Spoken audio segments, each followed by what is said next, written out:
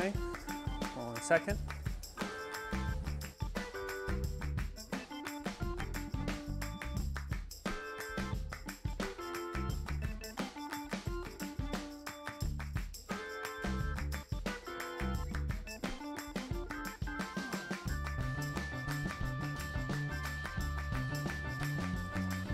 Okie doke, testing 1, 2, 3. All right, everyone, welcome back to a Friday night live stream.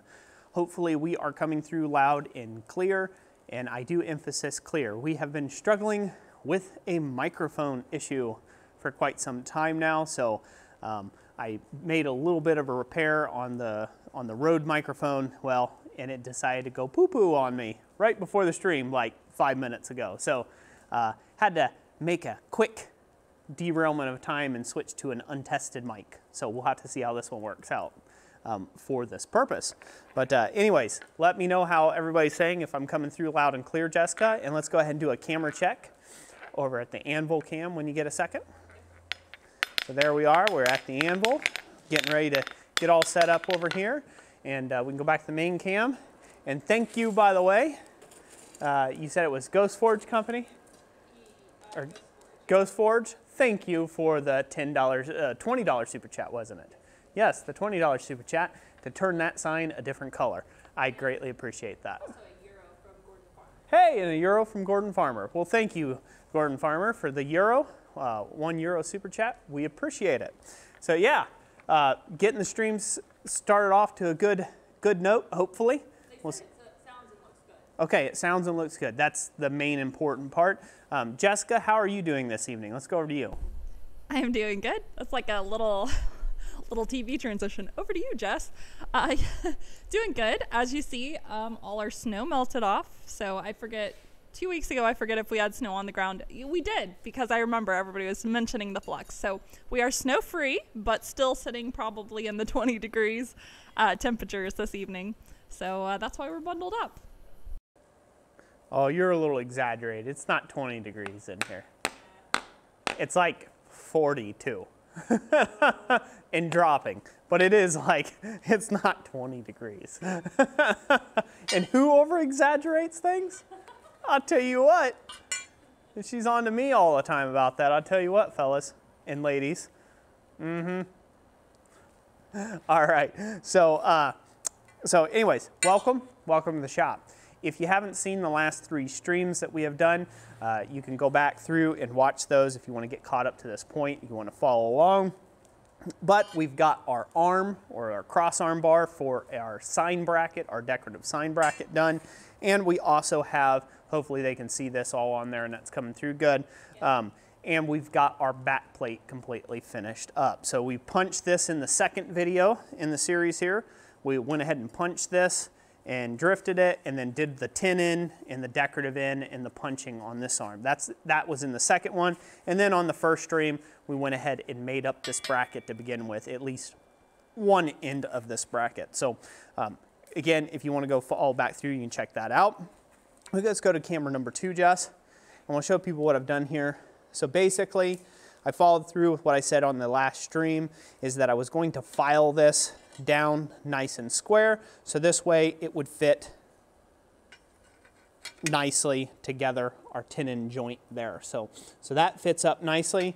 We've got that ready to go. It's really hard to show this whole thing off in the frame as we go here, but that's what we're going for. Now, I'm not actually going to rivet this whole thing together. I'm not going to pin this to the back plate just yet, because I need to, 1, make some mounting holes for this to mount against the wall, and 2, I want to make sure that I get my scroll work together and all the pieces are lining up how I like them. So if I need to make any adjustments in the length of this, I can do so without it already being riveted to the back plate. So that's kind of the key there. So we can go back to the main cam. So tonight we're going to be working on, and can they see this, Jess, clear enough? Is that pretty clear? They can see the scroll work? Oh.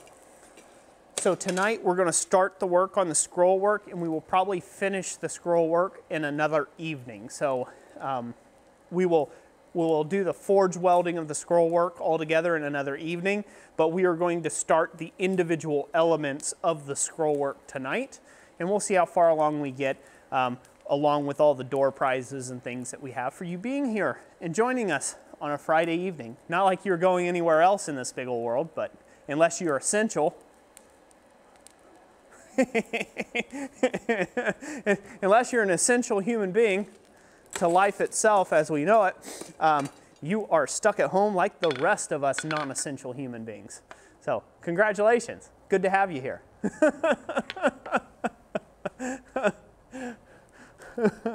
So anyway, so who do we all have, Jess? And then I'll get into some more of the deeper conversation. Well, I will go into who we have here in a moment. Looks like we have 54 viewers currently joining us. And we also had another Euro super chat from Gordon Farmer, as well as a super sticker from Yamas that was like a little island with an umbrella. Yamas, that's perfect for you. Thank you, Yamas. And then there was also a super chat from Doe Creek Forge, who was asking about forging brass. Just a second. It says, trouble forging brass, it's cracking. Is there any advice? So with brass, you need to be making sure that you're actually forging the correct grade of brass. You need to look for a naval brass or brass, anything that would have been put in sheet or plate format. If it came from a plate or a sheet of material, there's good odds that is naval, what they consider naval brass. A lot of your bar stock type brass or things that you'd see in bar stock and some of those other things, that is a grade of brass that is only meant to be machined and not forged on. So it has a very low malleability, and the temperature range in order for you to be able to hot work it is very narrow, so it's almost red short. If you're having a lot of cracking, usually that is the case. A lot of times, if it's a naval brass, you can heat it, anneal it, and you can work it cold if you're having cracking issues. The other end of that spectrum, if you get it too hot, it'll crumble on you just like cottage cheese, and you know you got it too hot. So there's a really narrow window there for forging brass, and it has to be the correct grade of brass. So it might be helpful for you to go check in to see what you have actually, see if you can send off a sample of it to somewhere that could check it. Sometimes a local scrapyard will check it for you. Sometimes they charge you and sometimes it's for free. Look into that, because I've got brass in the past that was bar stock, but it was machine only. The grade of brass was machine only. It had really high levels of zinc in it and other things that just made it really easy to turn on a lathe, but horrible for forging. It had zero forging or malleability properties to it. So yeah, that's my answer to that. Hopefully that helps. And thank you for the super chat, everyone. Thank you. Oh, what else? Who else we have in here? Sure. It looks like we have a lot of our regulars. We have Ben Toombs, Yamas, of course, Eric Bracken, Aaron Dennis, Oddwood Forge, Green Bee Blacksmithing, Dogbone Knives, just to name a few. Welcome, everyone. Yeah, welcome, everybody. So thank you for joining us. Thank you for joining us. It's been an absolute gorgeous day here in Michigan. Earlier today, it was up in the 50s, I think it was today. Well, yesterday it was up in the 50s. Today it was pretty warm, too. Yeah, today it was pretty warm too as well. I enjoyed it. I think it got close to 50 when I looked at it. It was like 52 or something like that on my phone earlier today. So pretty nice, pretty nice. Gotta love this kind of weather, or getting there well before it gets hot. So that's a good thing. And it didn't really get that hot up here in northern Michigan last year when we were up here for the summer. It didn't. I mean, it didn't get over, it had what, one day? Like one? Yeah, I memorized it. It was July 19th. It got 89 degrees. Woo, smoking hot. And I didn't do any work on that day. I played hooky. I'm like, nah, I don't have to sweat it out today. And then the next day it was like 75. So I'll take it. I'll take it. So let's get right into our project here, unless there's any questions or any other things I need to address. I will mention again, are we on my mic? Okay.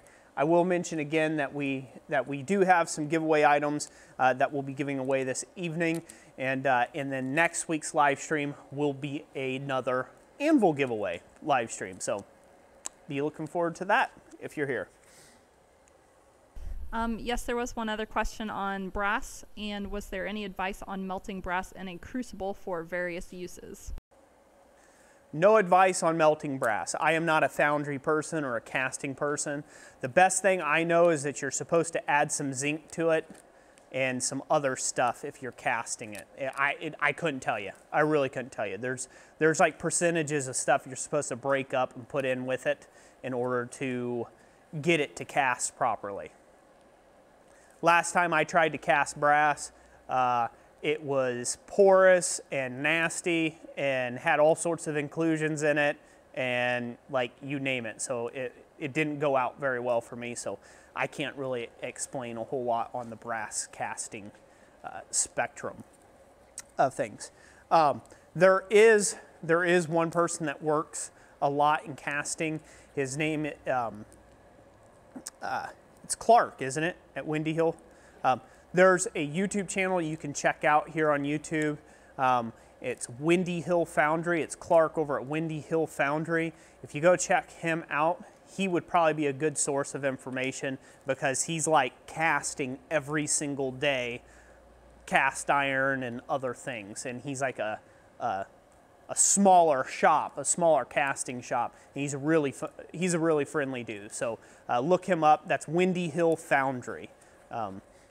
Definitely go check him out, and I'm sure he would be better at answering those type questions because I think he's played with all those things, or he can at least point you to the right person of who would know. All right, we good? Yeah. Okay. All right, let's get into it. So I have my pieces of material here that we're going to be using for the scroll work.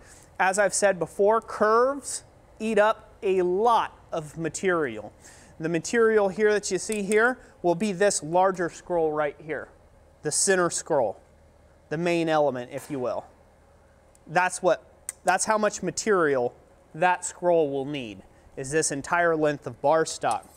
Also, the little smaller scrolls will take up about that much length of bar stock, just so you guys can get an idea. Hopefully they can see it. And they see that okay against the backdrop? Yeah. Yep. That's fine? Okay. That's about how long of material it's going to need for those when I, jump weld those on. How I got to that measurement of whatever that bar stock was, and here's the little trick, if you will. It's an old trick. Everyone's used it before, is you can use wire. So what I've got here instead of wire, I like using solder. If you can. This is like your standard plumbing silver solder. You can pick it up at any Home Depot, Lowe's, or anything like that. But this is really nice. Let me go over here, grab this real quick. Scrolling tongs. This is really nice because you can take a pair of pliers, like a pair of scrolling tongs, and you can go to your pattern and you can roll this up either by, just finger pressure or hands or whatever, and you can adjust it towards your pattern here. And you can roll something like this all the way around and find out exactly how much material you need for that project. One of the better things than silver solder, although a lot more toxic to your health, is lead. A lead solder. Lead is really nice because you don't even need, well, I mean, you could just see it drooping, hopefully. You can just see how it's just drooping down like that. It has no rigidity in it, and therefore you can just grip a hold of this and just, bend it around with your fingers super easily. It takes almost no force to do that, and you can very quickly find it. So a lot of times you can go to garage sales and find an old plumbing box that somebody did some soldering one day, back when they used lead to solder pipes. Well, you could usually find stuff like that for like 50 cents for a roll or something of it. Of that nature. But again, it's considered bad for your health and has been proven bad for your health. So I'm not endorsing you to use lead solder for this process. It's probably safer to go with the modern variety of plumbing solder that you can get. I find this to be very helpful in creating complex scroll forms and figuring out the length that you have there. I've showed several different methods of this. One of the other ways that you can calculate is to get a pair of dividers, wing dividers, set them at a set increment in 1/2 inch or inch increments, and then just walk the dividers around the pattern as you go, and that will get you fairly close to what you need to as well. Keep in mind that even with doing the wire method, like I'm showing here, wire method, or doing the divider method, it is still a little bit of guesswork. It takes a little bit of technique and finesse to kind of know when you got just the right amount of material there.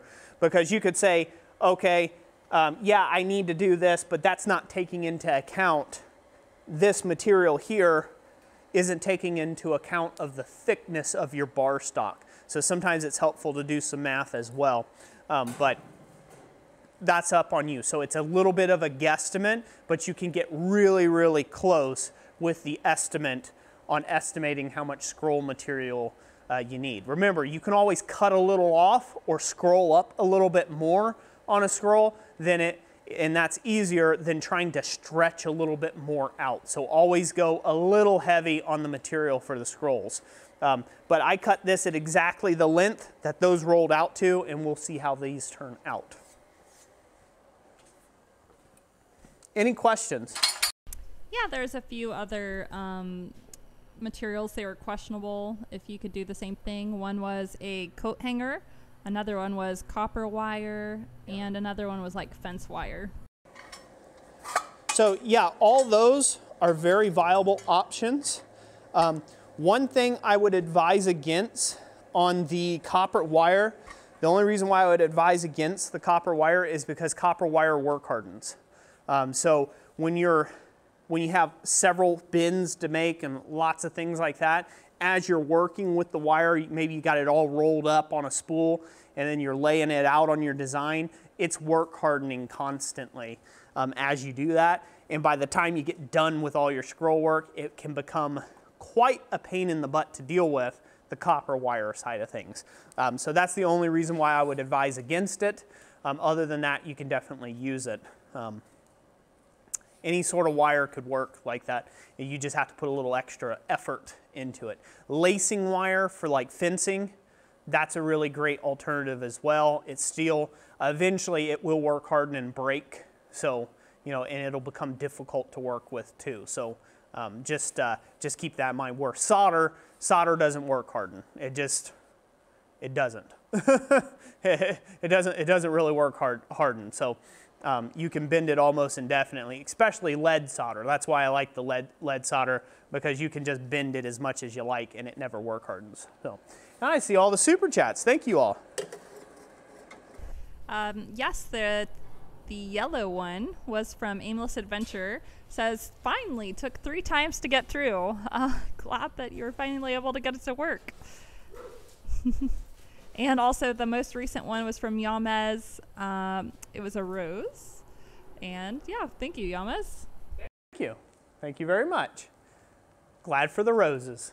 So is that the official rose color?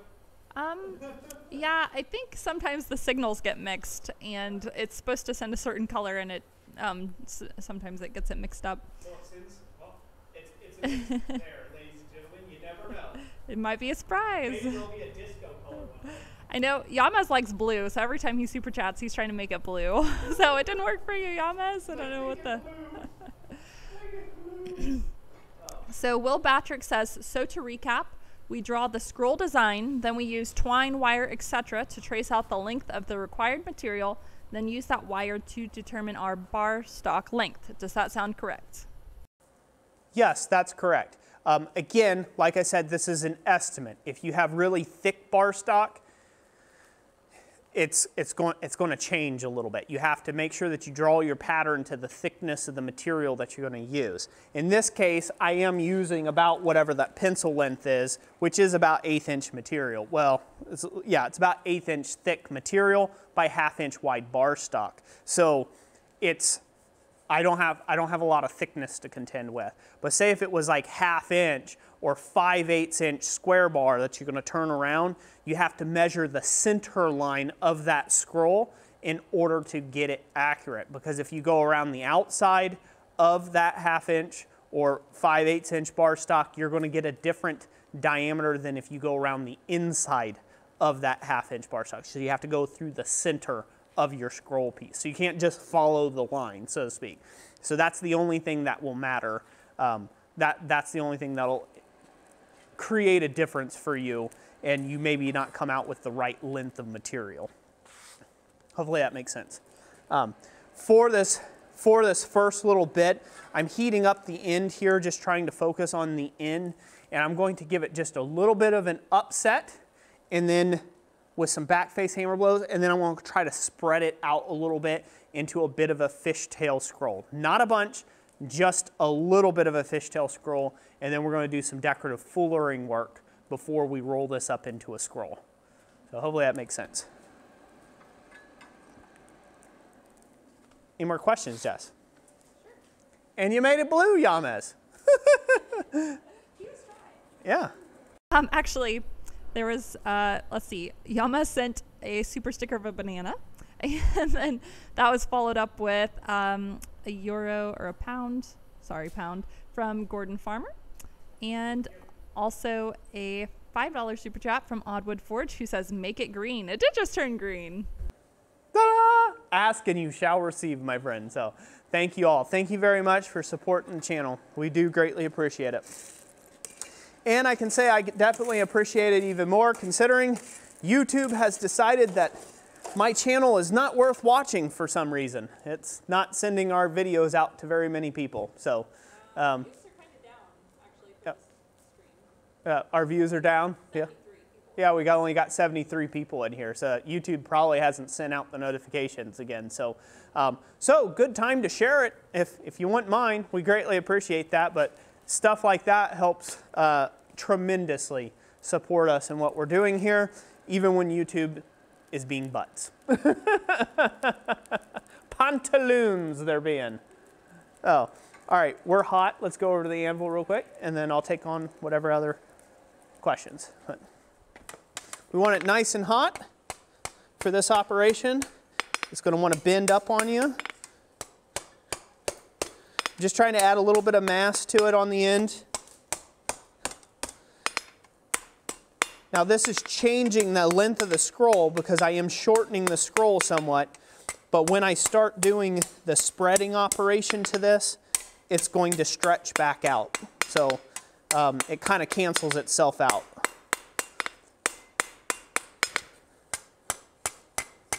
So I'm just adding thickness to the end of the bar. So this way it'll create a little bit of a swell or a little bit of a fishtail when I spread that out a little bit better. So this is fairly thin stock, so don't expect it to stay hot for very long. Back in the fire. What else you got going on, Jess? Yes. Somebody told me, yes, Gordon Farmer, that is not a euro, it's a pound. Yes, I should have known that. Thank you for refreshing my memory.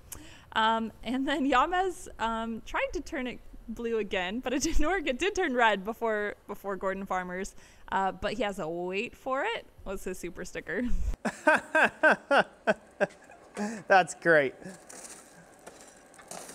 Thank you, Yamez. Thank you, Gordon. Appreciate you all.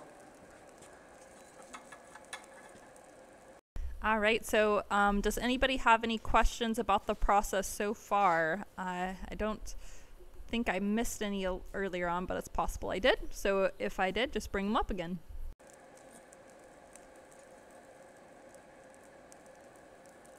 All right, ready? Let's go over to the anvil. Okay, we're going to go to the anvil, and now we're going to flip it over to our cross peen, and we're just going to slightly flare the end. We don't want to lose too much mass and thickness here we just want to slightly flare the end without losing a bunch of thickness. We need to keep some of that thickness in the bar for the next operation. Now I should say this, if you are attempting this, oh, they can still hear me over all my hammering here. The audio is probably clipping a bit, but you don't have to do this. You could just do a flat ribbon scroll, you could do a half penny scroll, you could take and do all sorts of different scrolls. Snub ends, you could do it out of different thickness of bar stocks. Really, the stylization choice is up to you. I'm just choosing to do a particular style of scroll that I find pleasing or that I want to do. So don't feel like you're locked into what I'm doing here if you're following along. You can work at whatever makes you feel good. Whatever skill level or wherever you're at in smithing or tools that you have available, go ahead and use those. You don't necessarily have to use everything that I have. So if you don't have it on hand, don't worry about it. Just make it your own and unique, if you will.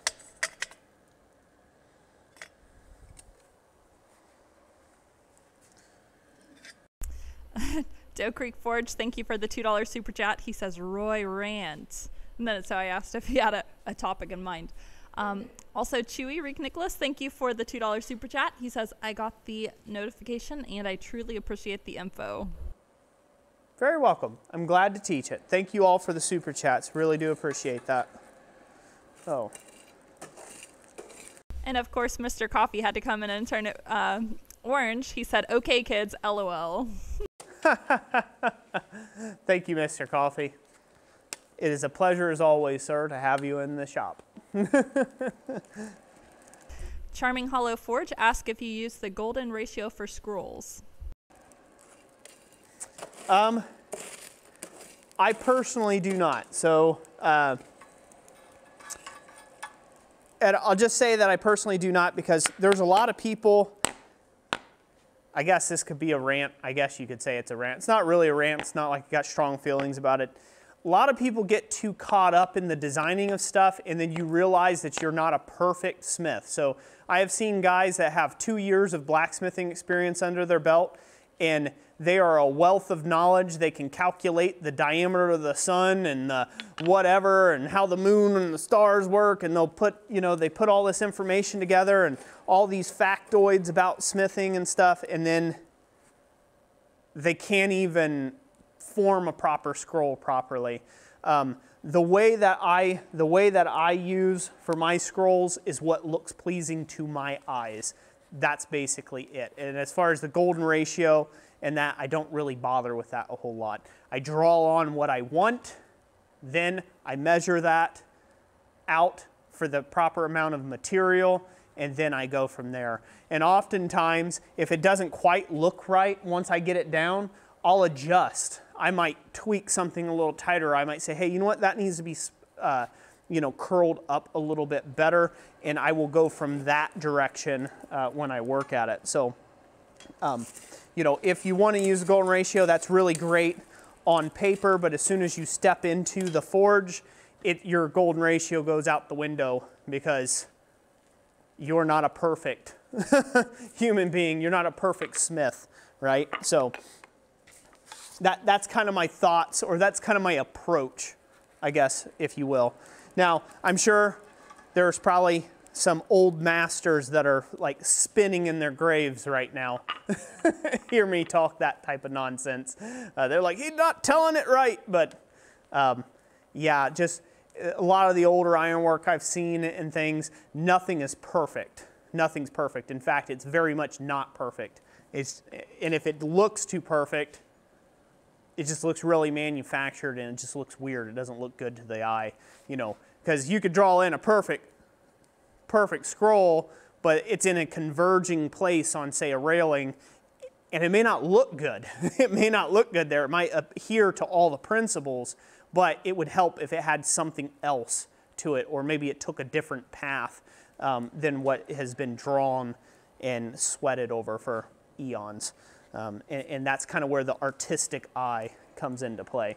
There's definitely a method of making it correct, making a good-looking scroll, but yeah, that's my thoughts on that. Great question, Hans.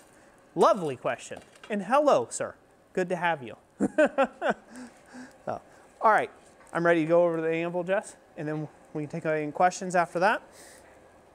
Okay, so now I've got myself a little 1/4-inch radius fuller, and I'm going to come down this piece on basically one side of that fishtail, and I'm going to hug one side of this bar stock.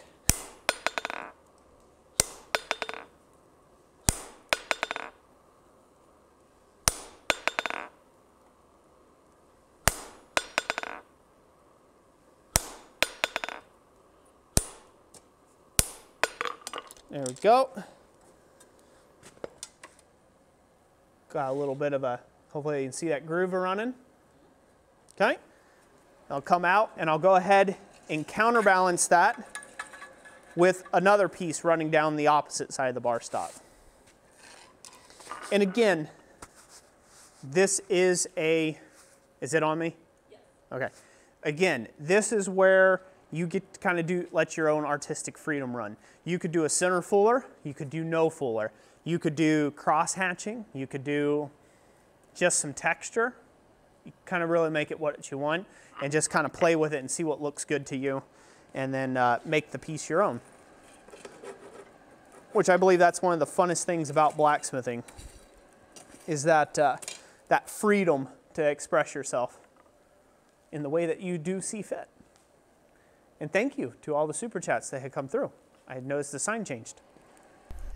There's a question about the project and what size is it that you were working on there? And also, is that a fishtail scroll? Yeah, so this is kind of a fishtail scroll. It's kind of a cross between a fishtail and a ribbon scroll, but classically it would be considered a fishtail scroll because of the way that it fishtails out. So you can, the size material is 1/8 inch by 1/2 inch material.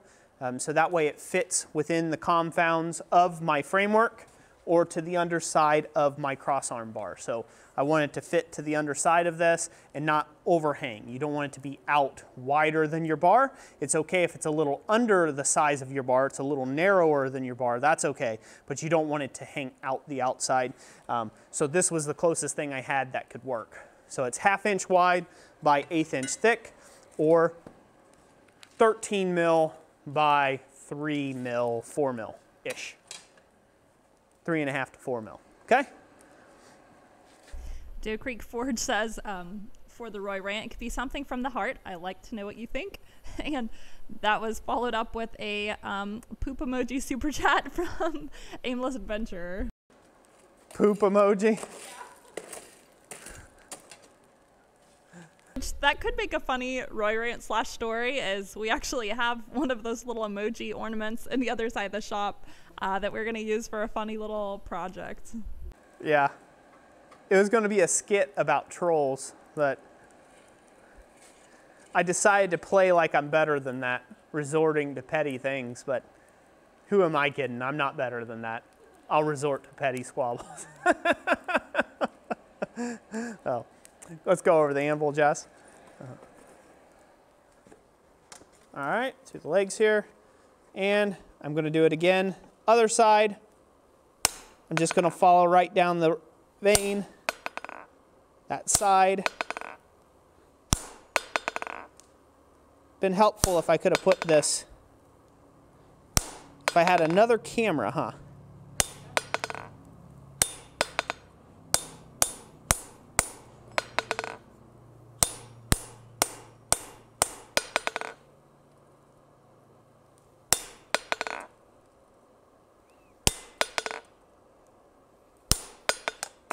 Correcting where it wandered a bit.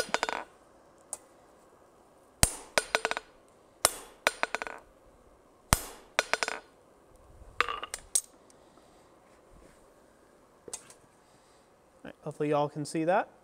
Looks good? Yeah. Alrighty. Keep heating it up and going here. I did get, now here's one of the troubles of if you're working with unknown material. This is scrap material that I bought off of another blacksmith.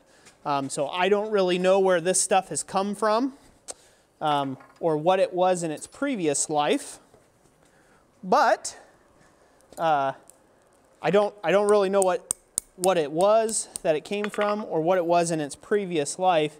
And I got a small little split happening on the end. So I have pushed it a little far for the material, but it's okay. It's not at a point right now it's that I would have to stop and start over. It's just something that I have to monitor and make sure I don't make worse. Otherwise, if I make it any worse, we'll have to start over on another piece of bar stock, which I'm hoping we won't have to do that. Really hoping we won't have to.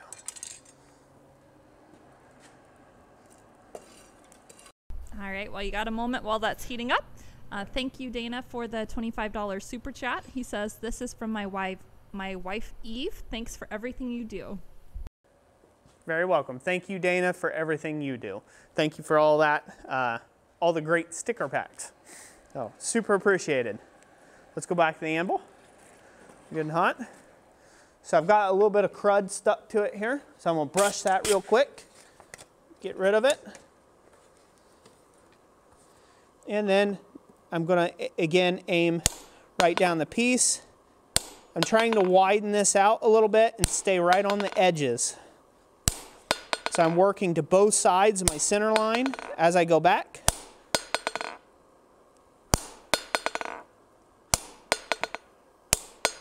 And we're gonna clean it up.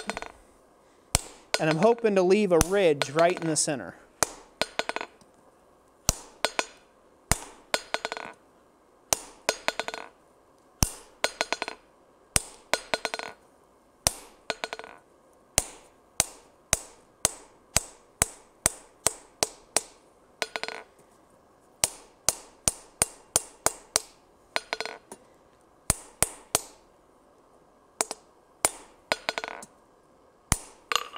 I'm just trying to clean that up a little bit.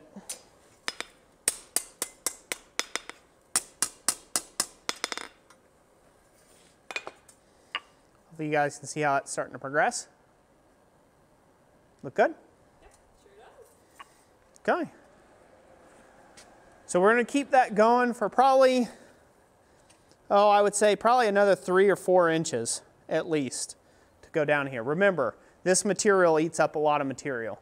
So to scroll this is going to eat up a lot of material. We'll probably go about another 3 inches or so, and we'll call it good at that because we have to do this same exact thing to the other end of the bar. So now it's a full proper fishtail scroll. See it? Hopefully that looks good. And I'll have to come through here and just kind of clean this up a little bit. Could have done a little tidier job right in here. And so we'll just clean that up with the fuller as we go. But again, I'm watching this little end split. There's a little end split right here on the very end. And I want to be definitely cognizant of that. What I will probably do is in the scrolling process, I'll give this a little bump with the hammer, and that'll close that little seam up to where you don't notice it. And on a large piece like this, a large scale piece like this, you can kind of get away with hiding some of your mistakes like that. And, you know, you're okay.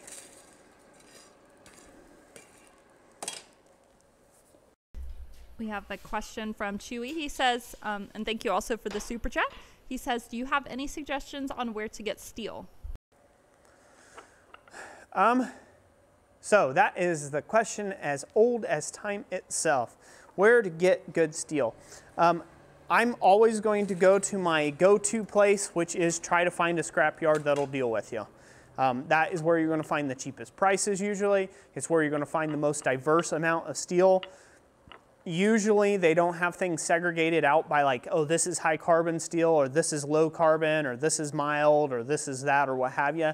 So sometimes you can get some really pricey steel that otherwise you would have had to spend thousands of dollars to buy or hundreds of dollars per bar, and you can pick it up for 50 cents a pound or 59 cents a pound or whatever they got it going for, which you would never be able to do with brand new material. So sometimes you can find axles and shafting and you name it down at a scrapyard. So I would hunt a scrapyard if you can.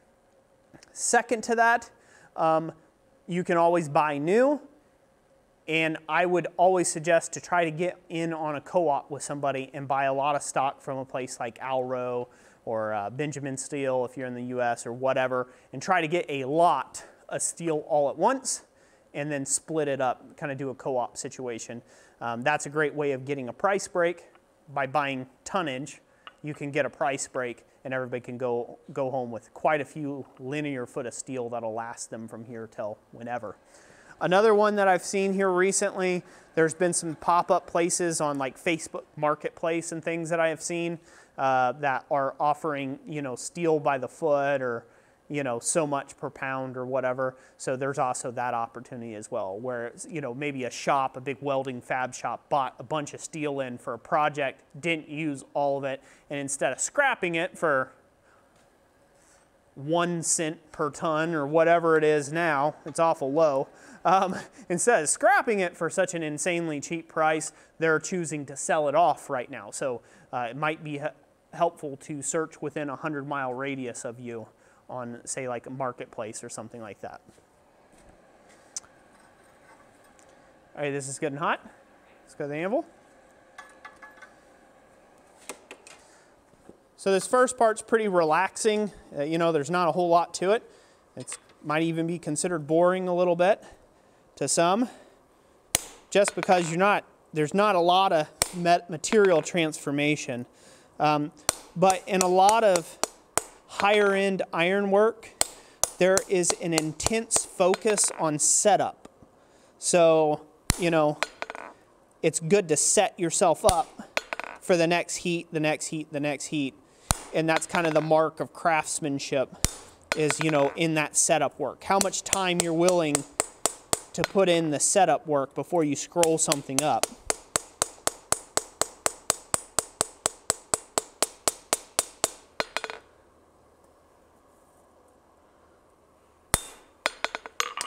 So that's really up to you, right? Like you can put as much or as little time into something as you'd like, but it's more valuable in the long run when you pay attention to the little things. Just little details like what I'm doing right now really change not only the value of a piece, but the whole look and dimension and scope of the work you do. So just keep that in mind. So that's progressing nicely.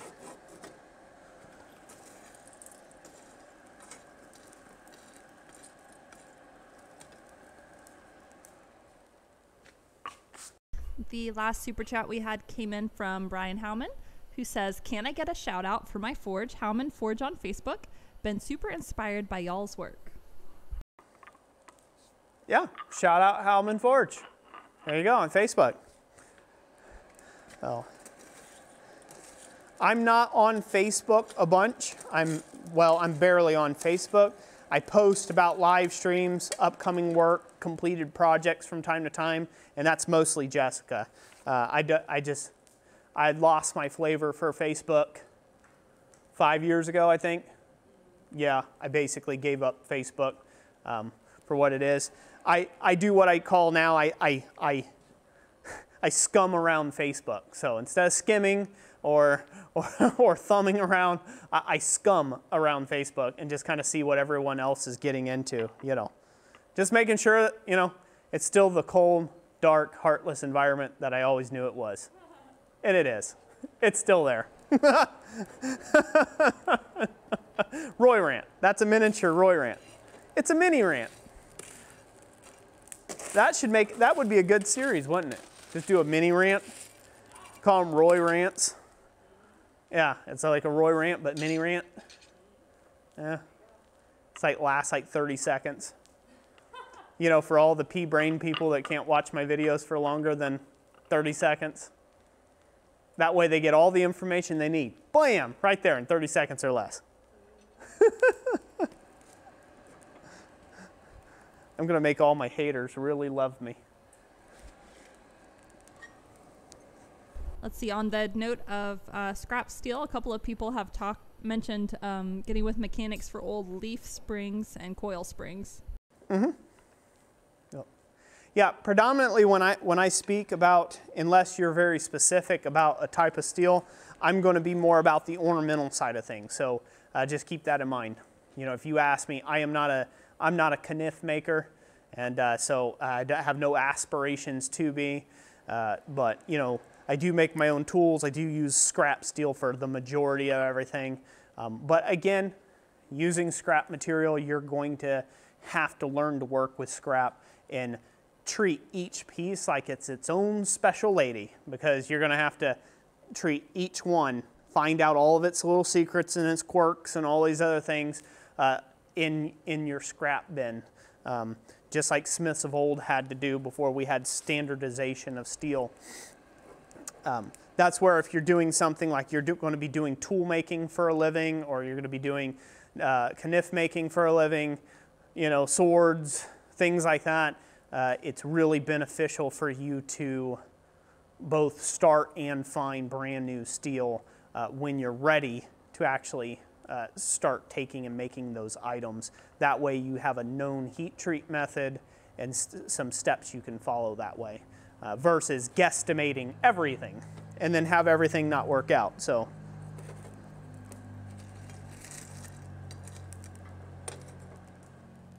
still heating. I've got the fire on low because I'm trying to avoid a lot of oxidization. I could, since this is running on coke, I could open it up and it would get to heat a lot quicker, but I'm not wanting all the oxygen while I'm sitting here conversing with you, burning up my piece.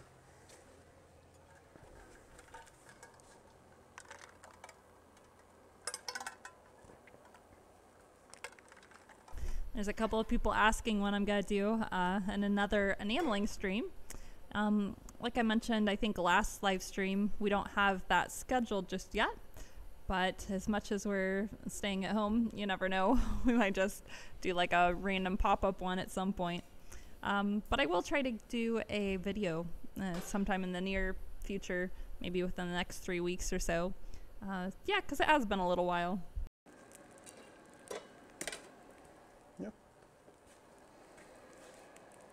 All right, you ready? Let's go over the anvil. Important thing is, are they all ready? I think they are. All right. Get this set up. I'm just taking incremental bites on this piece as I go up the way. I'm trying to keep it even on both sides of the bar stock, so I come running down true. If you fuller too much on one edge, the bar will begin to bend. And that's bad. You don't want it to bend too much out of order, because then your lines get crooked.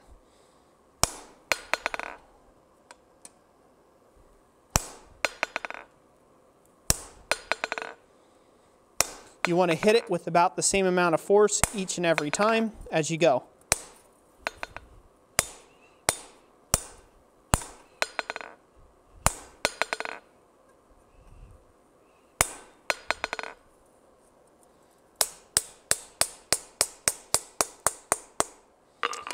Now here's some of the stuff that, that if you're not paying attention, you'll miss.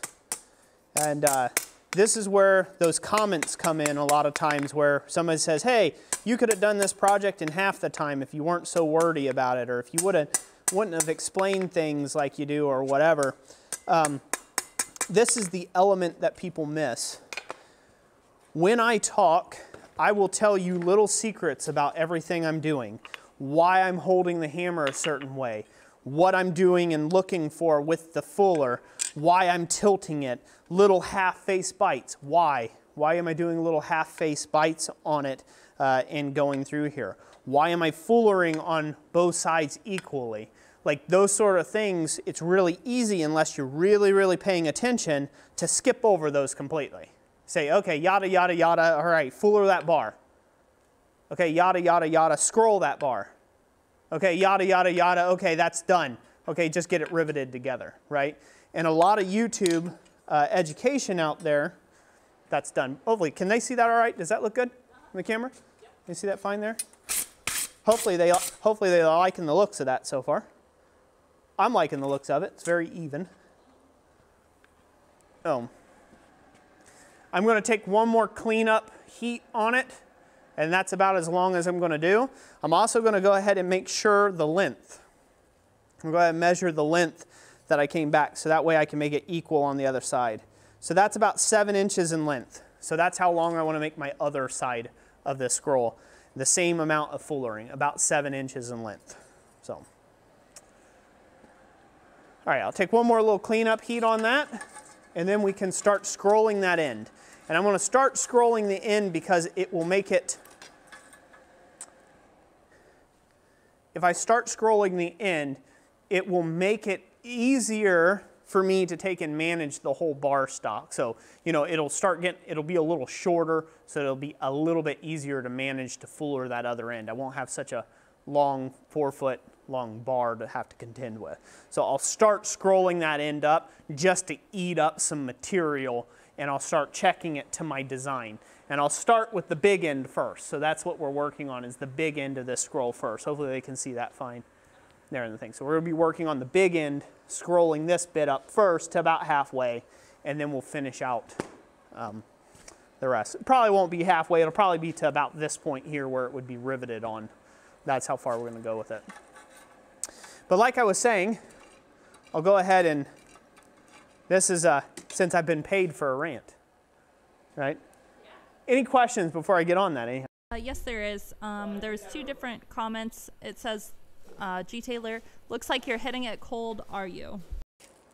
Yes. Yes, I'm hitting it cold on that last heat. So I'm breaking it down. It's looking colder on camera because I've got the adjustments on the camera. So this way it's not just completely blown out when it's hot. And I also have a really strong light blaring right here at the anvil, so that's making it look even colder. Just like how hot steel look cold in sunlight, it's kind of the same effect.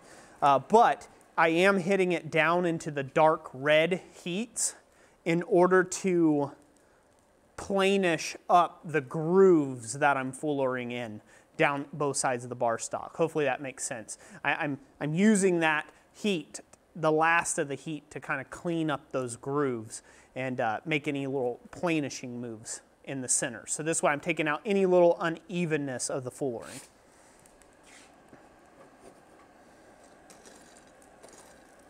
More questions? Okay, you're typing away over there. Any more super chats I need to acknowledge? Or we're fine. Okay, we're all caught up. If we didn't get to you, you can ask it again. Or say, hey, I super chatted earlier and I didn't get a reply. And we'll find you. So, yeah. So YouTube is kind of a two-edged sword. So this will be a bit of a rant for me.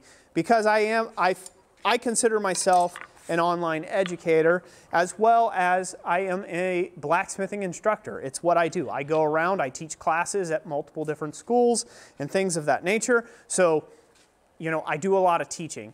And I've always been one to take, if you ask me a question and if I know something about it, I'll try to give you the information. If I don't know something about it, I'll point you to somebody who I know who does know something about it, right? And that's always been kind of my MO. Well, when I started in blacksmithing, it was one of those that if an old guy had a story to tell you, you sat there. If you cared to learn anything about blacksmithing, you sat there and you listened to it. If they demonstrated something before the days of YouTube online education here, if somebody was demonstrating something, you sat there for 4 hours and watched their demonstration if you cared to know the various things that they were teaching. And you had to go somewhere, like a blacksmithing club that had a facility, or you had to go to a school, or you had to go somewhere. You know, there wasn't as much access as what we have now. So YouTube has really helped to not only get the word of blacksmithing out there, but also destroy the educational element. Because we are so used to saying, yeah, I've seen scrolls before. Fast forward. Yeah, I've seen people riveting stuff before. Fast forward. Because it's just right at the tip of your fingers, and I'm guilty of it too. I'm trying to find a very specific thing that I'm struggling with, and I have to challenge myself not to just scroll forward throughout a whole video and then never find it and then move on to another video and then not find it, because I'm not finding it in the half a millisecond that I think the information should be presented. And it's one of those things that it's kind of tough to do, and you have to challenge yourself not to do that. Because when I have a 20-minute long video, say it's around making tongs, I'm giving you specific advice for instruction, and it never fails, I'm inundated with questions that I covered in the video. Well, why about this? Or what about this? Or why not this? Or what don't you do here?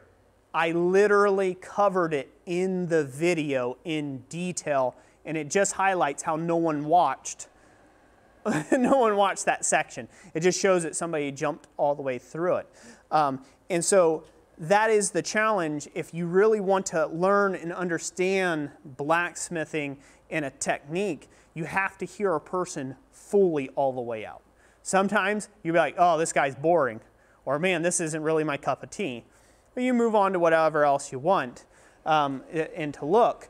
But the last thing I would want is to go to, say, like a class where I pay for my education and the teacher gives me 30-second sound bites out of a 3-day class. I get 30 seconds 5 times a day of information from him, and not all the little intricacies and all the little details and what tools is he using and why, right? Like, I'm there to learn. You've got such a great resource online for educators that, like me, that put out, again, like on our channel, 1,400 videos of content for free. 1,000 of those are all tutorials. There is a good portion of those that only have 500 views on them. Think about that. There's a lot of information out there that you haven't even seen. So I get questions about, hey, what do you think about this? Or how do you taper that? And I've got entire playlist sections a mile long that you could delve into that topic as deep and as wide as you want. And there's a lot of other education channels that do that too. So if you want to support education and stuff, and good free education online, like what YouTube can be, do the creators a big favor and stop pushing them to make shorter and shorter and shorter and more truncated content and not share those details. Because you know, like that saying goes, the devil's in the details. Well, so is the art. The art of blacksmithing is in those details. It's in the minutia. And that's generally where you out there as a viewer are struggling with. That's why you're watching educational content in the first place, and you're not watching fluffy kitten videos. You're trying to find out how to make a scroll, or you're trying to find out how to forge a kniff. You're trying to find out how to make a hammer. But then you get on a channel and the guy teaches you nothing about how to make a hammer. You're like, hey, look, I make a hammer. And he makes the hammer, and there's no other information provided, and you're left with just trying to glean little nuggets of information in between pop music and flashing strobe lights and all the other stuff to just try to gain your attention for 12 seconds on their video. So the more you send YouTube the proper signals, the better off the education content can be on the platform. So there's a Roy rant. There you go. A little mildly done Roy rant. It's not Roy rant, it's really just wisdom. You get what you want. If you want fluffy kitten videos, you will have your fluffy kitten videos. Well, just gonna get better. Funded that with his $2 super chat that said Roy rant. Thank you. Let's go back to the anvil, Jess. All right, we'll go ahead and brush this just to get the junk out of the groove and off the back side. I'm not really trying to remove scale. I'm just trying to remove the junk that collects inside here. And now I'm going to come in very lightly and I'm going to planish out these grooves.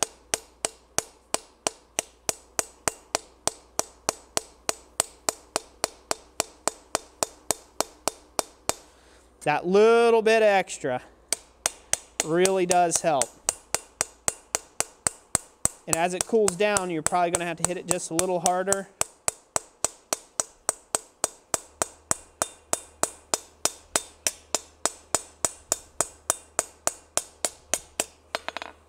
There we go. So that's good there. That's been planished out. So now hopefully you can see that nice fullered look. Look good? Yeah. That straightened up a little bit. All right, I'm fairly happy with it. Look good there, sweetheart? Yep. Okay. Now for the scroll work. By the way, Chewy wants to know what flavor of anvil you're using, Roy, and thank you for that super chat. What? Flavor of anvil. What flavor? It is a Pettinghaus, a North German Pettinghaus anvil, 465 pounds.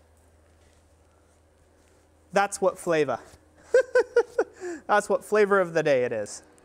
And thank you all for the super chats. We do greatly appreciate it. And thank you for changing the color of the sign so much. That one was from Arch5281, the orange one who says, love a Roy rant. Well, good. Well, good. It's almost time for a giveaway, huh? It is. Yeah, we're at 6:15. Yep, 6:15. Wow, time is flying tonight. I am not getting anywhere close to getting this done, am I? That's all right. Huh? That's all right. Well, it's just ironwork. I mean, I could have went for simple. I could go for super simple, but. No. Huh? Nah. You think I ought to keep going? Huh? Yeah.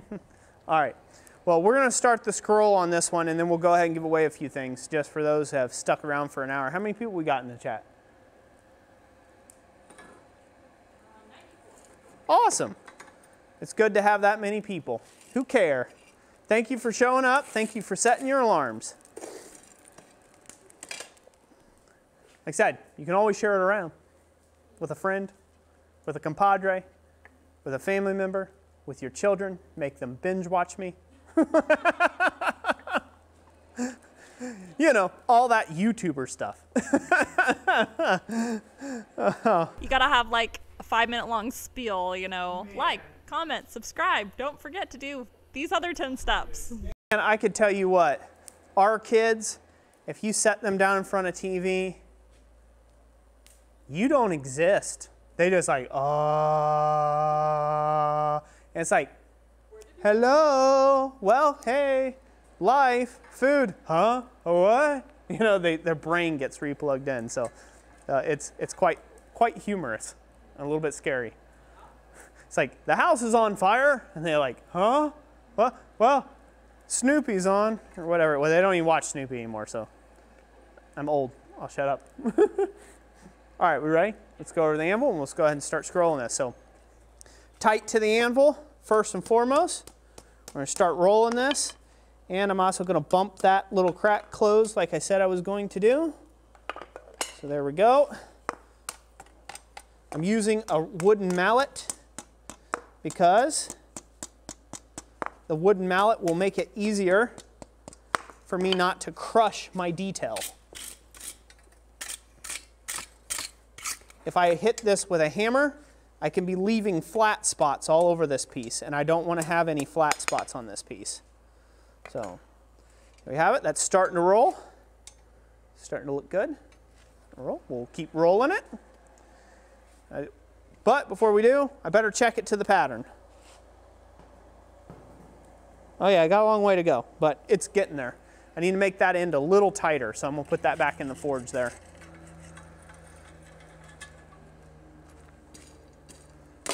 So usually your pattern would be laying flat, and then you would check it to that flat pattern so you could look onto it and you're not having to hold this up weird like, you know, like this. I just have it set up against here so you can see. You can't see it if it's laying flat. At least not until we get camera number 3, huh?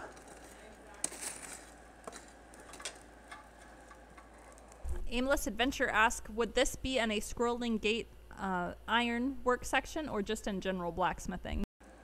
Say that again. Would a piece like this be in a scrolling gate ironwork section or just general blacksmithing? Anywhere you'd want it. You know, if you're talking about, this is considered This is kind of considered architectural smithing in a way, but it's more home decor type deal, because this is for, if this was a much bigger sign, it could be considered architectural. This could be as easy as being a flower pot hanger, and it's more home decor, and it's not really architectural smithing at that point. The classification just kind of depends on what it is that you're doing. So this could be an element in a gate as well. All the scroll work, you can certainly put it in gates, as well as just general blacksmithing projects that you have on hand. Shelf brackets, you name it. So let's go to the anvil, Jess. It's getting hot. Gotta tighten that up a little bit.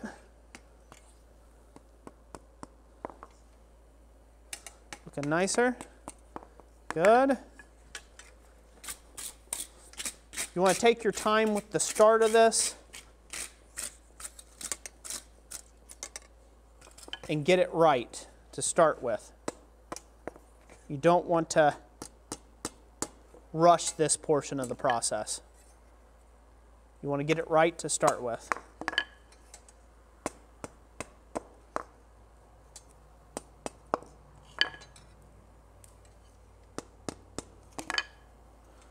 That split did a little more than what I wanted it to, so I'll have to grip onto that with a pair of tongs and adjust that. But yeah, it's kind of weird that the rest of the bar didn't have that problem, but just right out there at that end, it got kind of thin, and that might have been the problem, is it got enough thinness to it that it had some brittleness right there. So let me adjust that. I'll grip through the piece and peel that end back up where it's supposed to be, just where I can get that crack in line. There, that's not bad. That'll look decent. Once it's all scrolled up and hung about 8 feet up in the air, you'll never notice it. Ah, the things I have to tell myself so I can sleep at night. All right. See, if you're really paying attention, you'll hear all the little jokes I put in there too. All my bad dad jokes.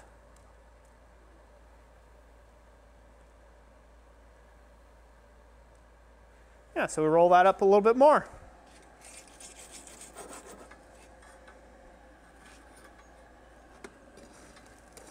When you are using the wooden mallet, can you use a rawhide mallet as an alternative?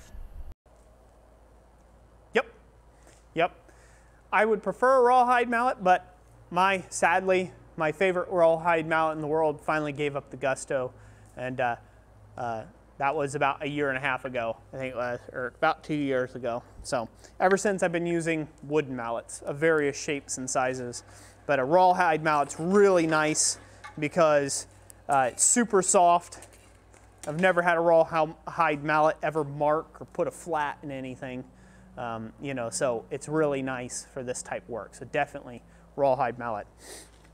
Some people really dislike the way a rawhide mallet smells, which is understandable because, you know, I mean, it is leather burning. So some people prefer the smell of wood instead, interacting with the hot steel. Manga 12 asked what you called that tool again that you used to chase in the lines. Name of the tool? Oh. Yeah, the name of the tool to chase it in the lines is just a fuller. It's just a 1/4 inch radius fuller. Nothing special to it. I've got a pair of tongs. I've got a whole kit. If you can see it in the background on the main cam. Go back here. I've got a whole kit of a whole bunch of these that I made. And I believe I even have a video of me building this thing, if you're interested in watching it online. But yeah, I think there's like 37 tools, if memory serves me correctly, of handheld that all I've got to do is have one handle, and then I make a bunch of little short stubby tooling, and that way I can make a bunch of chasing work, kind of like what I'm doing here. All right, back to the anvil. So the scroll work here is literally all going to be about finesse. Your ability to get this right is just all on the eye. Now remember, take note, we measured, in this section that I fullered was 7 inches long. So I want you to take a look at how much material. Look at how much material is taken up in 7 inches. Yep. We're almost there to the end, aren't we?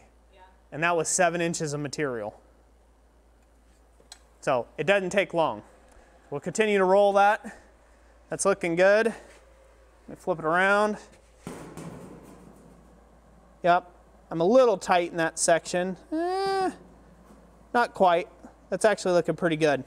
I could loosen it up just a bit. So we'll do that in the next heat. If you roll it too tight, it's kind of a pain. So again, that first starting section of that scroll, that very first tight end of the scroll, you got to get that right in order for the rest of the scroll to work out itself properly. So take the time you need to make sure that that section is right. It has the right curvature and everything that you're looking for. Daniel Crawford asked what size rawhide mallet you like using. I believe it's like a probably a pound or 2 rawhide mallet. I forget which the other one was. I mean, it had been wore back so much, so I don't know what it started as. I know it was really lightweight. It's a really lightweight, and it has a small face. And so it was really easy to get into all the little areas versus like this big mallet. It's a little more trying to hit. You have to work the corners of the mallet and stuff like that. So yeah, I like the smaller rawhide mallets, you know, within 1.5 pounds to 2 pounds right in there. All right, back to the anvil. Okay. All right, so I'm going to go ahead and just kind of bump that a little bit to stretch it back out ever so slightly, because it doesn't need to be as tight as what it was rolling up.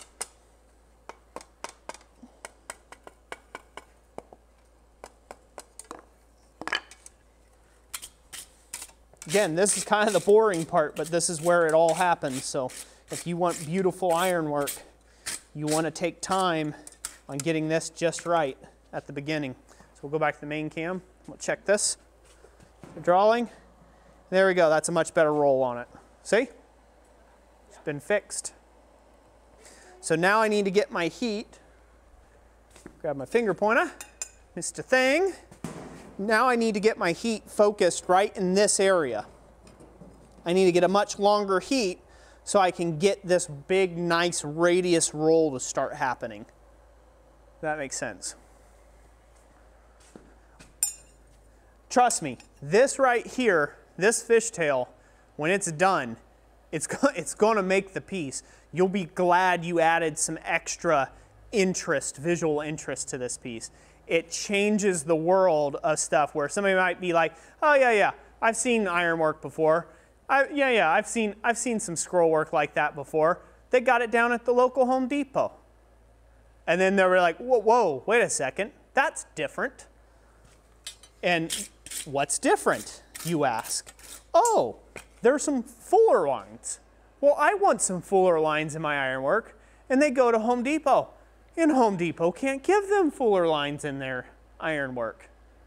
Well, what's the deal? I guess I'll have to look up a for real blacksmith to give me fuller lines in my railing that I'm looking to build. See? It's those little details that ends up getting you the job. It is. It's those little details like that that a customer's eye will really draw a customer's eye right into, and they'll be like, oh, man, I want that. I don't know what it is I like about that, but it's so much more pleasing than that weird flat thing that's on the end of a scroll that was done in a Hebo vendor.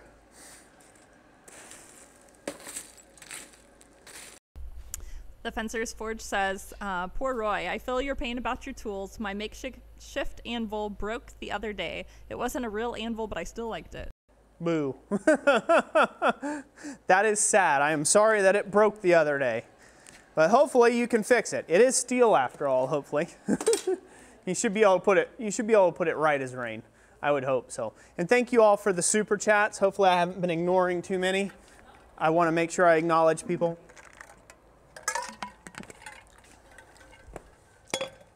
When I finish rolling this, I promise, we will give some stuff away. Okay? All right. Ready to go to the anvil? All right. All right, let's start pushing this into the radius I'm looking for. I'm going to check it against my design. I need to make sure that I constantly check this against the design that we're getting there. That's good. So this way we don't have to unbend it. Sometimes if you don't check it, you're like, oh, look, ain't that fun? And you start developing a scroll and you're like, yeah, that looks so nice. And then you check it to your design and you're like, oh no, that didn't match at all. So, yeah, see, that's coming right on around. You see it? Now we make the heat even longer.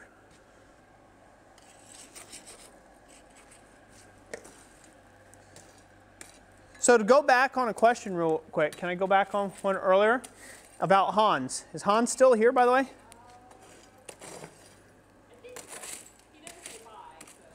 Charming Hollow Forge, Hans. If you haven't checked Charming Hollow Forge out, you definitely should. He's a big supporter of this channel, as well as Yamez at Island Metal Forge. You really ought to go give those guys a like and a sub if you're here. They support me on the regular and can't say thank you enough. Shipping items is quite expensive, and they have been supporting for a while on the regular, and especially Yamez and stuff. Really greatly appreciate it, brother, as you're trying to take and grow your own streaming and everything. Yamez streams, I believe it is every Saturday at 5 or 6 p.m., I believe it is. And then Sunday mornings at 10 a.m., Yamez is streaming. He's taken over for Tim over at Big Dog Forge for the Sunday morning Blacksmith Church, if you will, or that it has become dubbed and named as affectionately. So make sure you check them out. Check Hans out. Again, he's doing some really neat stuff over on his channel. They're definitely worth your time. You know, go check them out. Pretty interesting dudes. But again, thank you guys for being here. I did just want to mention Hans specifically in that for what I was getting to. Here's where this is not a perfect golden ratio or golden rule spiral, right? Like, if you mathed it all out and mapped it and put your squares and did this all and put everything up there and you drew it out perfect, gridded everything, it would not take on life or character of its own. It would be very mechanical. It'd be very much exact of whatever, you know, you drew that out to be exactly, but then every single scroll you make would be exactly alike and exactly like that thing. And you should try it. Try it. Try it for yourself, and you'll see what I'm talking about. Some handmade scrolls, when each one's a little bit different and they're not just absolutely perfect, it really sells the piece. That doesn't mean you want to do sloppy scroll work, but it really sells the piece as a very nice, pleasing to the eye scroll that has been handcrafted and hand wrought over if you make a perfectly machined out scroll jig and then put every scroll you ever make across the 3 or 4 decades you work on doing blacksmithing for in that one scroll jig, and that's all you ever use. So just case in point on this. Sometimes that natural element really does help sell the work. All right, here we go. We're going to go to the anvil. Okay, so giving it more roll.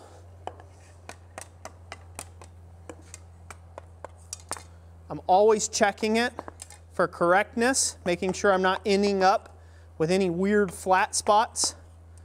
And I'm always trying to keep this moving while I'm tapping it. As you can see, this is just finesse-y work. So now we'll see how much I accomplished there. I do like to brush in between heats because you might come around and cover this area up and you can't get back to it. But you see how that looks? Okay, let's go back over to the thing here. I'm sorry, Jess, if this is a little action intensive, but. Okay, good. I can tighten that up even more in that area. I was worried about that. We'll go back to the anvil. I was worried that I was tightening it up too close, but wasn't. We'll go back to the main. Again, flat on a table is better. There we go. See? Right on, around we go. One of the other things that you can do, by the way, to this, which I'm still debating on whether I want to do it or not, you don't have to come to a perfect determinant end. Hopefully you can see this. Let's go down to the anvil. I think that's a better look for it, isn't it? Yeah, that's better. Okay, you don't have to come down to a determinant end. You can actually make this curl out if you want. So like you can make this more flowing into where it's not all just directly in line like it is here. You can make this flow out and then kind of spiral up, if you will, out of the frame. And that can look nice as long as the other end of the scroll goes the opposite direction to keep your flow of line through the piece. That's something else that you can do. You don't always have to make the scroll end up exactly in the dead center of everything. Scrolls are but to take and imitate the organic nature that you can do, right? A scroll is meant to look very organic and whimsical. So you can make it look a little bit better. You do want to adhere to this nice spiraling principle with no flat spots. That's your aim when making scroll work, is not to have any flat spots. And I'll put one last little caveat to that. By the way, we're taking longer and longer heats now. One caveat, and I think that's the proper terminology. I've been using that word a lot, so I better look it up probably in a dictionary. I think I did at one time, and I think I'm using the wording correctly. One caveat to that is, so say you were making, you were called upon to make something for like a Dr. Seuss fan or book. Then you want to do very geometric scrolls, like with squares or hexagonal or some of those type things. You want to take and use a lot of facets in your work and crooked things that kind of just jerk and go wherever at weird angles and intersections. And it's going to look really nasty piece by piece, but once the whole picture comes together, it looks very dystopian looking, or it looks very much like a Dr. Seuss novel or something of that nature. Yeah, just a word to the wise. So not every scroll ever made has to be perfectly a spiral that is perfectly radiused into the center. But that's the key though, but it has to fit the entire it has to fit the entire piece. So if you're making one square scroll, you better make another square scroll to match, and another one, and another one, and another one, and another one, and another one, and don't stop, because if you start adding round scrolls into a bunch of square scroll areas, it's going to look bad real quick. What's going on, girl? Yamez, thank you for the super chat. Again, his super sticker is a mustache, and it turned it red. That was a couple back. And then he sent the $5 one that turned it green. He says, thank you so much, Roy. Love you, brother, for mentioning his channel. And also the Fencer's Forge also sent a green super chat, who said, I'm absolutely trying to support you any way I can. Both of you, thumbs up. Love everything you do. Appreciate that, Fencer's Forge. Thank you so much. Thank you so much. I promise after we get this scroll done, we will give some stuff away too, just to thank you all for being here. And since there's less people, you guys have higher odds of winning. Ain't that work? How's that work? Yeah, it's quite funny. Everyone and their brother and their cousin and their uncle and their aunt has decided to become a YouTuber. So I think that's why we have lower attendance, you know.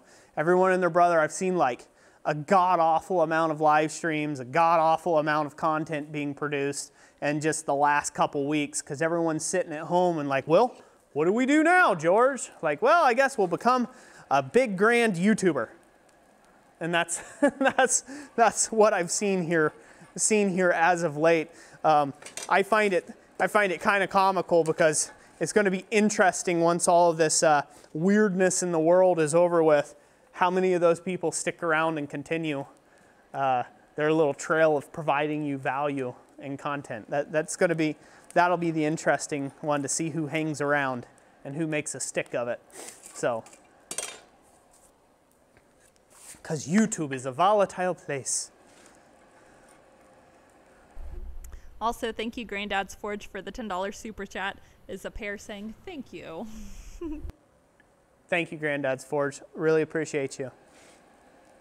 And when I say that, I know that might sound like a standard line from me. It's just, I don't know what else to say other than I do. I really do appreciate you all out there, and I hope you all know, my heart and soul on that I do. I super appreciate each and every last one of you. Even if you weren't super chatting, I'm very thankful for you showing up. I'm thankful for you sharing the content. I'm thankful for you all that are always in my videos comments. It's like you smell when one of my videos is about to go live, and you're there before it even starts playing 20 seconds in. And that is huge to me, and I greatly appreciate it. I really, really do. There's not much else I can do about it there. The giveaways and stuff is just one small part of that. It's just trying to re-put some of that out there. And your all's support has been overwhelming, and we do appreciate it. So, ready to go to the anvil? Let's do this real quick. All right, so now bigger. To watch it, I'm gonna wanna go check it real quick. Go over to the thing. See where I'm at. Very nice. Need to curl it some more.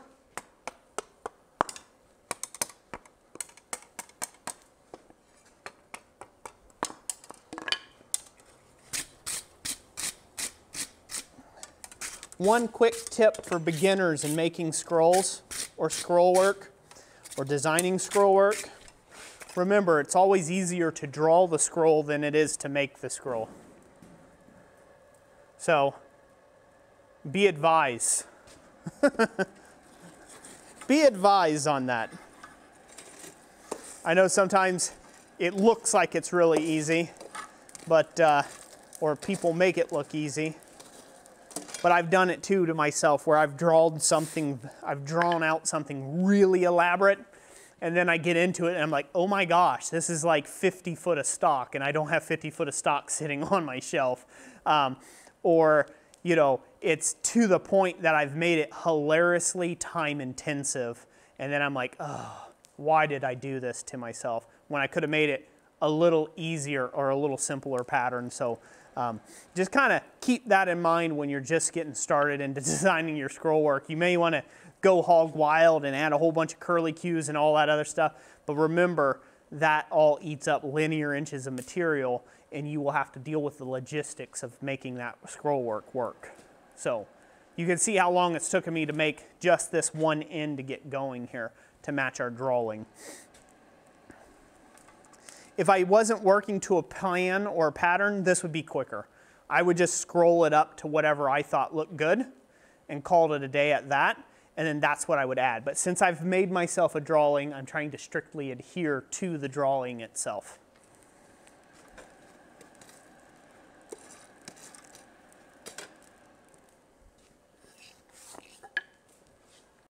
Frank Struck says, you're awesome, Roy. I've been following you for a long time now, and meeting you in person a couple of times in 2018 made my day. Thank you, Frank. You're awesome too, pal, and it has been a pleasure to know you and for you to be on the channel. You've been a long-time supporter of ours. Thank you for being here and continuing to support us.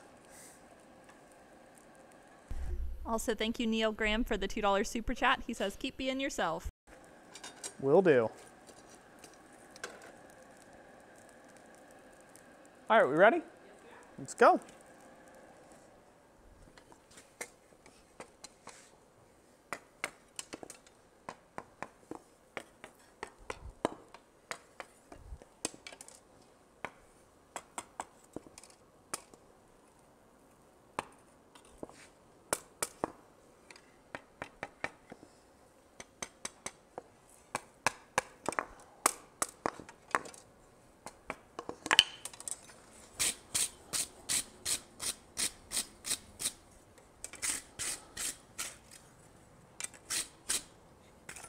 All right, go check that out.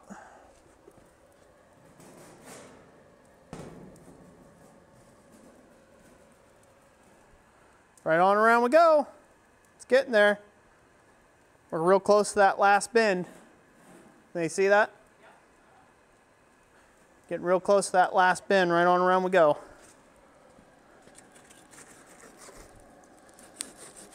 So as I'm putting this thing back in the fire, I'm taking longer and longer heats. So I'm spreading out the bed of coke lengthways in the fire. That way I'm heating up a portion of the part that's already been scrolled, and then I'm putting the main portion of my heat into the area that needs to be scrolled. So it's a gradient of heat to the scroll that you just started to where you're going. Where you're going is the hottest, and it's gradienting to where you came from, which is still needs to be somewhat hot so it transitions nicely and you don't end up with a cold, with a right angle in there, a bend, a kink. You don't want to have any kinks in it.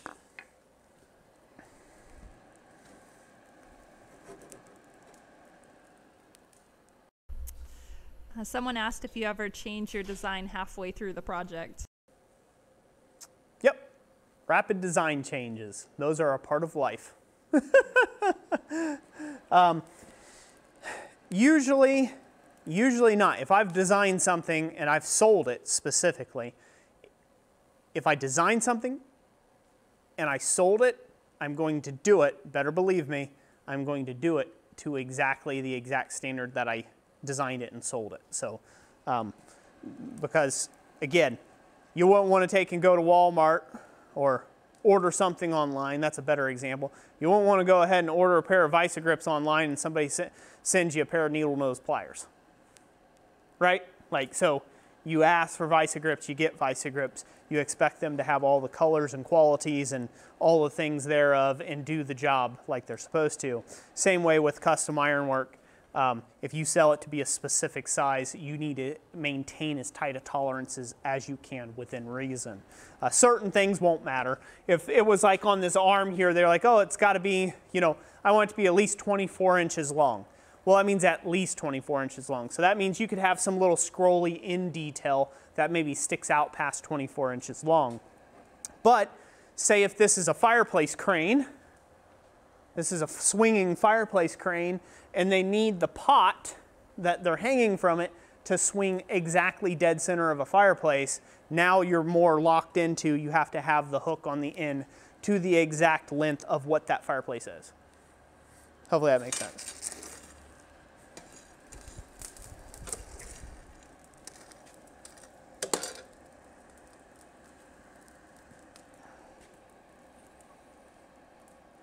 What's up? Yeah. Tyson says, why does the sign have blue? I thought Roy hated blue anvils. Nope, don't hate blue anvils. I just don't particularly like the color of blue on an anvil. That's not my favorite. I guess I'm more old school. I just like an anvil that's black or gray. You know what I mean? Just black and gray. I like that look of an anvil versus having them all painted up into just different colors and whatnot. And then the paint always smokes off and it gets in your lungs and it's just not a good time. All right, ready? All right.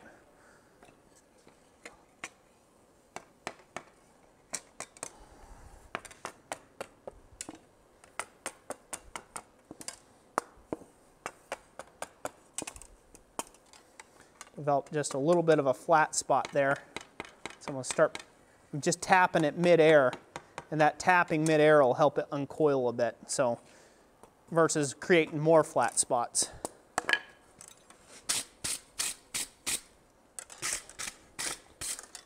Again, I'm brushing. The reason why I'm brushing is because if I don't brush now, I might cover it up with other scroll work. So we'll check that out.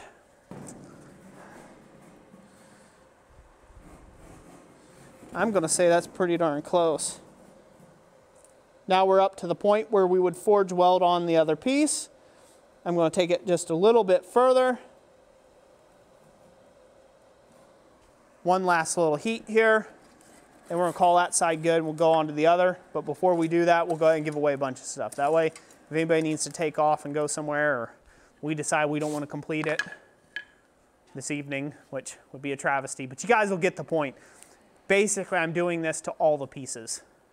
All the pieces, then they will be scarfed, prepped, put together, pinned. We'll go into that in the next video, and then forge welded. So that's a special little fun trick of forge welding scrolls together. So takes a little bit of ingenuity.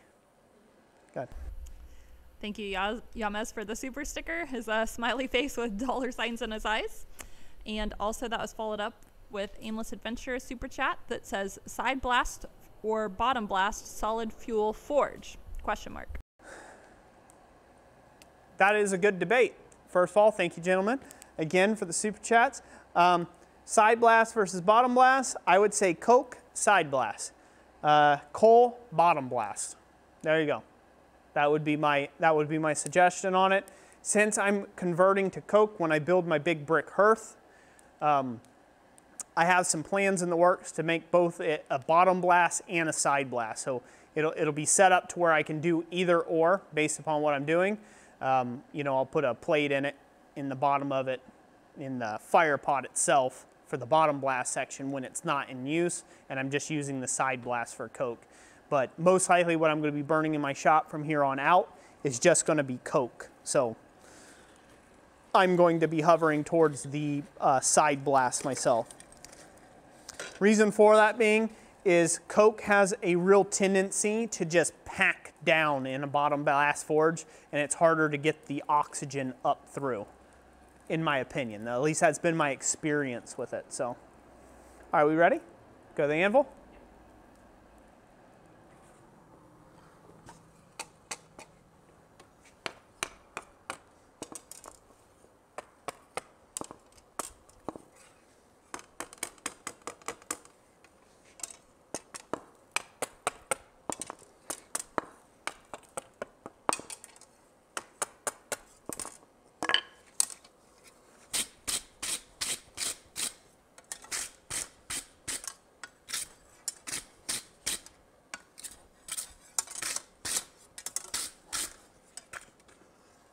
How's that look?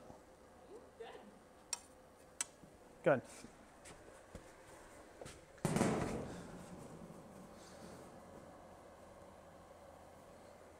Oh, right in there. We're so close.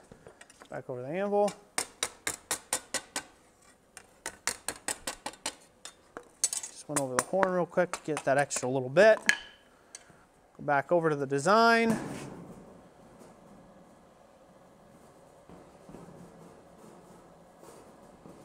Where you at? There you go. Yeah.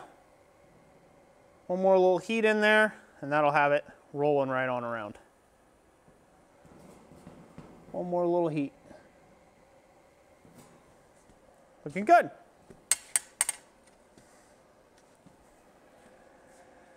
And we're going to call that it on that side for right now. I've got it rolled up enough that it's going to be a lot handier to go ahead and do the other end. So now's the time to go ahead and quit messing with that side. We'll let that cool down, and then I'll go ahead and quench it off the rest of the way. Set that off to one side. By the way, it's also very advantageous if you're doing this for a job or for your own project, is to do all of your fullering work all at once. So you do all your ends all at once, get all your fullering done, then do all of your scrolling, and then do your attaching, and so on and so forth. So do it in process. I'm trying to get you the example of everything that we're doing here because it's just more of the same. I'm going to be creating some more of the scrolls, and then they're all going to get placed together. When I get these done, when I get all the scrolls done, if we don't do them, we probably won't get to all of them tonight. When I get all the scrolls done, I will go ahead and put up a picture on Instagram of the current progress of where we're sitting. So if you haven't followed me over on Instagram, you should. I put a lot of behind the scenes type stuff over there, and you know, also alert people when we go live and other things. So definitely worth your time. All right. Are you ready, my love? I am. Let's kick this thing off with a tong, huh? Okay. How many people we got in the chat? Woohoo! That's a lot of people. Oh, thank you. Thank you all for being here. Not as many as the anvil, but to be fair, there's about 100 of them drop off like flies, huh? Yeah. As soon as the anvil's given away. So, all right, I'll just hold it up here. That's fine. Oh, we're going to give away a pair of bolt jaw tongs. These are made by Ken's Custom Iron. They were supplied to me by Couch Forge Company, correct? Yes? Yep. By Couch Forge Company. Thank you so much for supplying these tongs. Not only these, but a lot more. So these are going to be a regular occurrence here in the live stream. So thank you, sir, for sending these to us and supporting us in that way. And thank you to all the super chatters that really help out with the shipping of these things. I can't tell you that it does get quite expensive. So all door prizes are available to anybody in the United States and around the globe. So it doesn't matter where you're at in the world, you are eligible to win as long as you're over the age of 18. And you know, all that jazz, you have to contact us with the contact link down in the description down below. With all that out of the way, let's go ahead and draw for it, huh? Yeah. I'm going to use the mallet this time to ring the anvil, huh?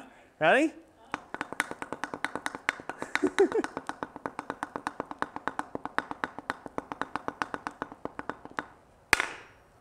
And who? Ah, right. We landed on Alan Murdoch, who says free stuff. Alan Murdoch. Yes, sir. Free stuff. Get with us with your contact information, how to, you know, the shipping address and things like that. You can find all that information in the description. I guess I should have said, but people have been here long enough. When we do this, this is the drum roll, and then you comment in the comment section.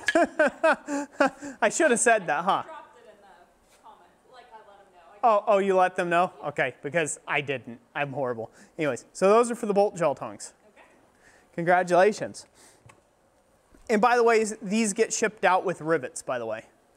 I'll send rivets with them. Did I send rivets with the other ones? I packaged them in, yes. Oh, see? Guys.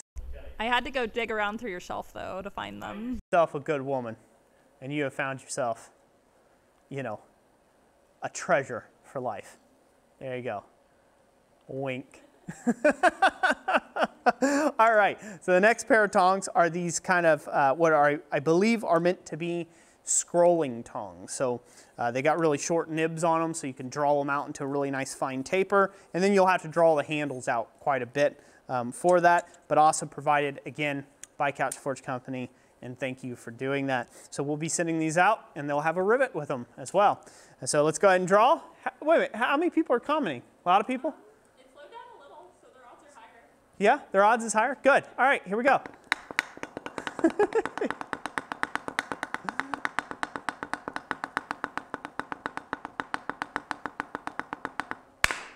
I almost forgot to stop ringing the. Oh, yeah, you gotta stop. This one is going to Joseph Mascari. Says, pick me. Hey, cool. Joe, congratulations. Congratulations. I've picked you. Now all I gotta do is get with us with the contact information down in the description. All right. Let's go ahead and give away a couple more things, huh? Yeah, sure. While we're here. We're kind of doing it all at the end today. I was a little unprepared. I should have been a little better prepared, but having the audio issues that we had to start with has kind of, it threw me off kilter. So you'll have to forgive me for that, hopefully.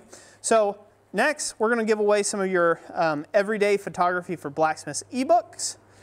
So we've got two of these, 2 vouchers for that, and we'll be giving away 1 each. And you can redeem these at www.blacksmithpdfs.com. Valid until May 15th, 2020. So, and this is for everyday photography for Blacksmith's ebook. And I'll let Jessica explain a little bit about that. Yes, that is the ebook I finished writing February. I believe it was in February. I think it's about 40 to 50 pages, somewhere in that range. And it covers everything that you need to know for the basics for photography. It goes over kind of like your setting the scene. It also goes over some of the additionals with it goes over some of the additionals like photo editing and then some recommended cameras. But again, you don't have to have a fancy camera to start with, and you can still gain value from the ebook just starting with what you have. So yep, we're going to give away 2 of those ebooks, and when you reply with your email address, I'll email it directly to you. You don't have to wait to receive the certificate.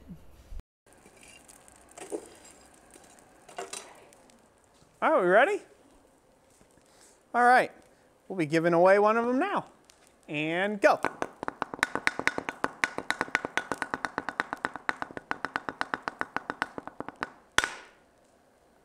All right, we landed on Kayla Clark, who says, please, 2 exclamations. Well, there you go. Congratulations. You won, please. 2 exclamations. Can't forget the exclamations. Let's go ahead and give the other one away real quick. All right. And this is like, are their fingers wearing out yet? I think so, a little bit, yeah. Yeah? They're slowing down? No interest? I don't know if it's freezing or if it's slowing down. Yeah. Just put this away? Oh, no, they want it. No, they want it? Okay. All right, here we go.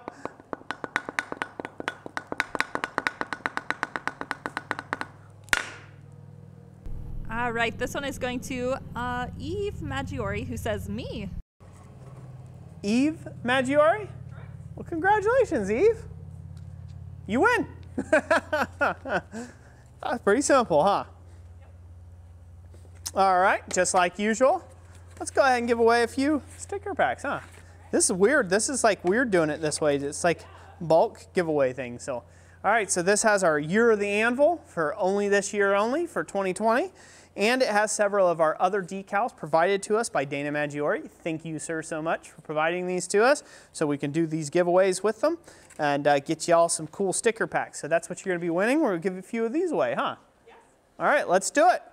Straw, if you want some stickers, start dropping a chat. And go. Gotta turn me on. Dave, oh, hang on a minute. Just jumped away. Okay. David Evans said comments. Comments, David Evans. Congratulations. Get with us and we'll send these out to you. Let's go ahead and draw another one. Okay. Speed round. All right, this one is for Tommy Wright, who says me. Hey, Tommy Wright, congratulations. Good to see you, brother. There you go. All right, and the last one. Ready? It is. Are you okay? Can you handle this? Can they handle this? We're just going to keep it going. We're going to crash YouTube. Maybe like, hey, what's happening on over here? All right, this time I landed on XG-000, who says me. XG-000, congratulations. Get with us, and we will send these out to you. All right. I'm going to go ahead and do a little bit of upset work, a little bit of fuller work on this end, and we'll start the fishtail scroll on this end, and then we'll give away the last little bits, which I've got a punch and a chisel and a small pair of copper tongs provided to us by Drayson's Forge. So thank you, thank you. All right, we'll get this good and hot. Hopefully they're all enjoying the content. Let me know if you're enjoying the content or if you have questions, Jess, if there's questions in the comment section. We'll get this hot.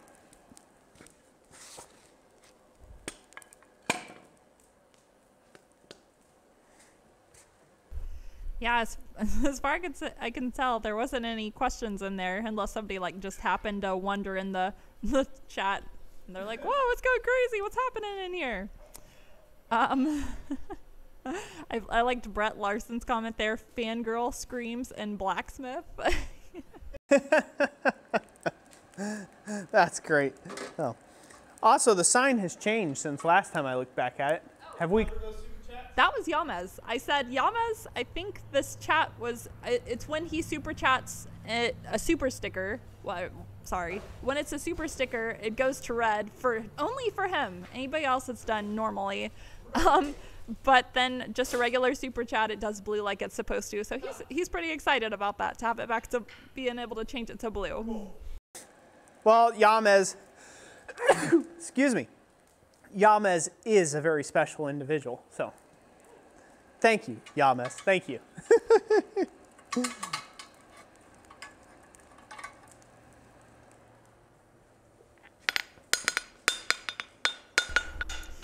Jeremy Harrison says, content is great, just sitting back and taking it in. Thanks for everything. Very welcome. Let me also get a time check, Jess, where I know where I'm at here. We are at 7:04. And a question for you. Gary Metler asks, content is great. Do you use nut coal? Nope, I'm using coke. It is a metallurgical grade coke in my forge. So, yep. I'm glad you're enjoying the content.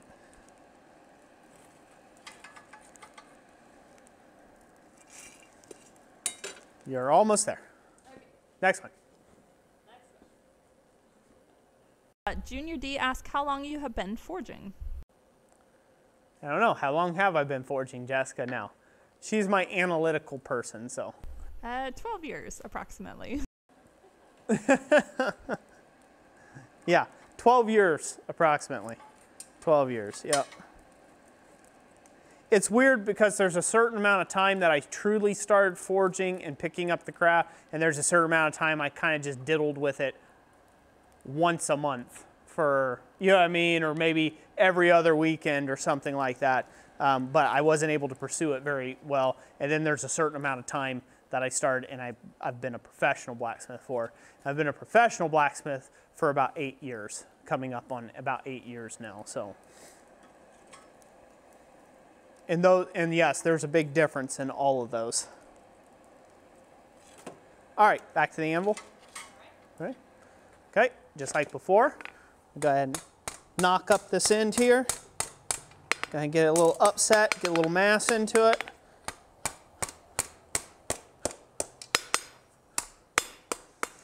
Want to keep it straight, but you do want to push back that mass of that bar and get it to thicken up. Want to keep it in line. I'm going to have to end up getting this I'll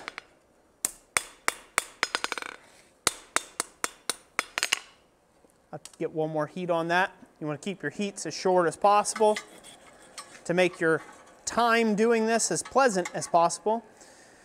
Long heats and upsets don't mix. So when we go back to main cam, really long heats and upsets don't mix. You want to have really nice short heats to compress that material, and then keep taking incremental heats as you need the upset to progress when you're doing it by hand like this. If you've got like some big 100-ton press and you're just trying to squish a column like this, you'll notice that the first thing they want to do once they start resisting is buckle. So the whole piece is all heated up. You have a lot better odds of compressing all that mass if you just heat one end, heat the other end, and then heat the entire piece and then continue to squish. You have a lot better odds of compressing the whole thing nicely. There's a certain ratio to the length / diameter that you can go when it comes to that. And that basically works when you're doing it by hand as well, mostly. But I mean, we're not perfect. We're striking at all different weird angles and sometimes harder, sometimes lighter. So go back to the anvil.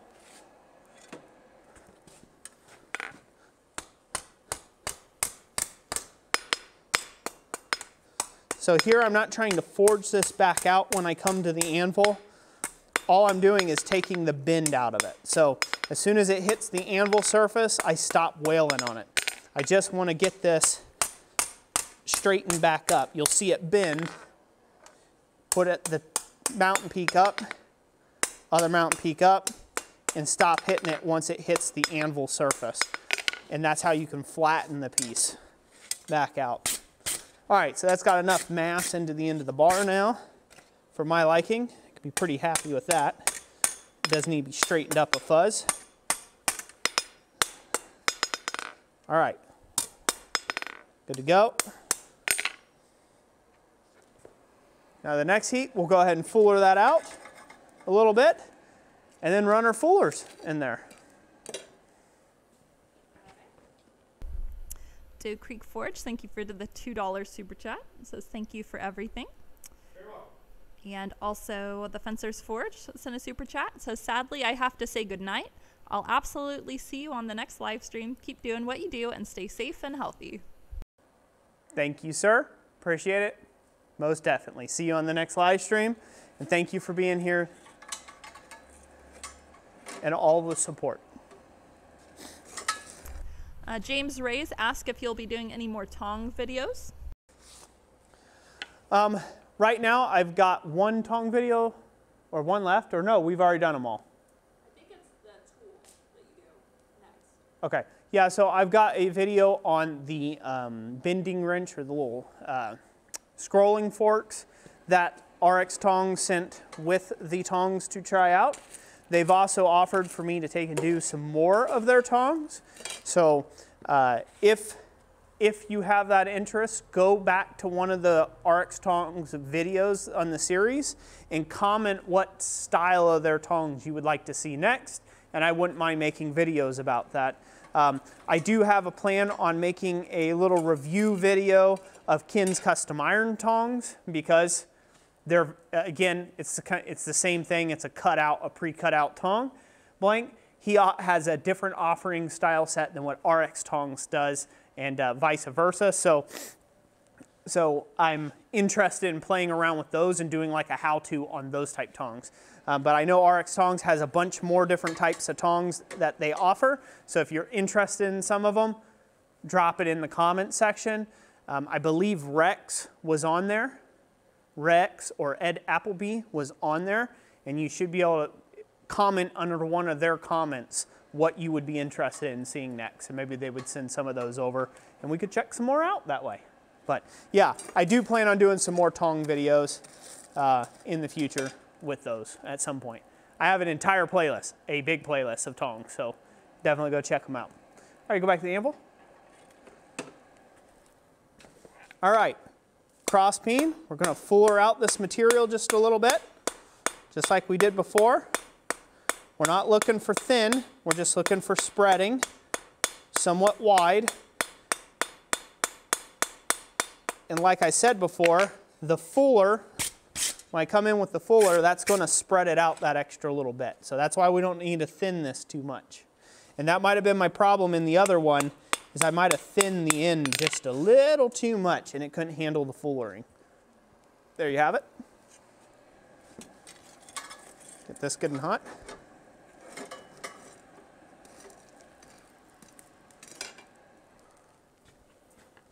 Daniel Gray asked, have you always used a coal forge or do you just prefer it over gas or propane? Ever since I started my blacksmithing journey, I started my blacksmithing journey in this forge, in this coal forge. Jessica picked it up for me at a garage sale when I was first aspiring to be a blacksmith, and it just seems right to use it ever since. So I will retire the old girl here, not Jessica, the forge. I gotta make that statement. I will, however, be retiring the forge soon, just because it needs some maintenance to it. Some of the sidewalls, the tin on the body has been rusted out. I need to redo that, and that requires some rivet work and some other stuff. I plan on eventually doing a rehab of it 100%, and then just keeping it as a kind of setting it up for a bit of a portable rig. It's not all too portable. The forge isn't right now as it sits. But that's where I'm kind of going with it, is I might set it up to do some sort of little bit of a portable rig with this, where I can just kind of float around the shop or be outside or whatever when I need it. But the main plan is to take and have a big stone hearth over here. I am currently collecting stone for. So if you know of any places in northern Michigan, around the Harrisville, Michigan area, or in Alcona County in Michigan, send them my way if they've got stone. Stone and mortar, that's what I need, stone and mortar. But yeah, no, I've got gas forges too. I've had many different shapes and sizes, haven't I, Jess, over the years of gas forges and coal forges too. I've done them all, so. But if I have a preference, because that will probably be the next likely question, my preference is coal forges, coke forges. I don't know, might be nostalgic, but I think that they're highly versatile. They're super cheap to run comparatively to gas if you live around coal country or a place that you can get coal or coke. They are way cheaper than propane, and you have the ability to get really tight heats on stuff, and it's just nicer work, nicer finish work. All right, we're ready to go to the anvil when we got a second, but I'll take another question real quick. This one is from the Fencer's Forge. He says, last one, LOL. He's also the green super chat. Good night to everyone. And this one is to help with shipping. Just want to help in any way I can. Thank you. Thank you very much. It will definitely help with shipping. All right, we ready? Yep. See here, let me make sure I'm doing this right. Yep. Gotta make sure I'm putting the fullers on the correct side. All right, out to the anvil we go. Just like before, I'm going to start off at the edge. I'm going to track the edge right on around. I'll put the fuller right on the edge and then work the piece back to center. Go to the other side, right on the edge, and work the piece back to center. I'll take another heat on that.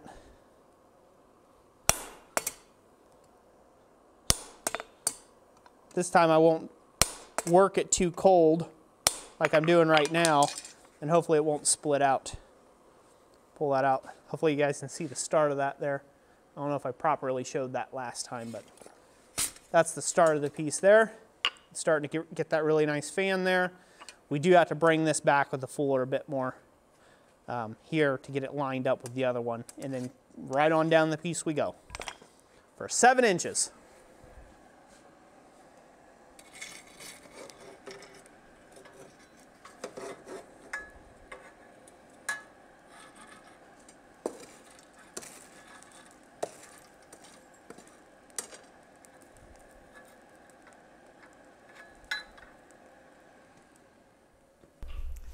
Let's see here. Doe Creek Forge, thank you for the $2 super chat. He says, thank you to all the vets out there. Yes, thank you very much. Thank you for the super chat, and yes, thank you to the vets out there. James Ray says he needs a new fire pot. Any ideas on who has the best?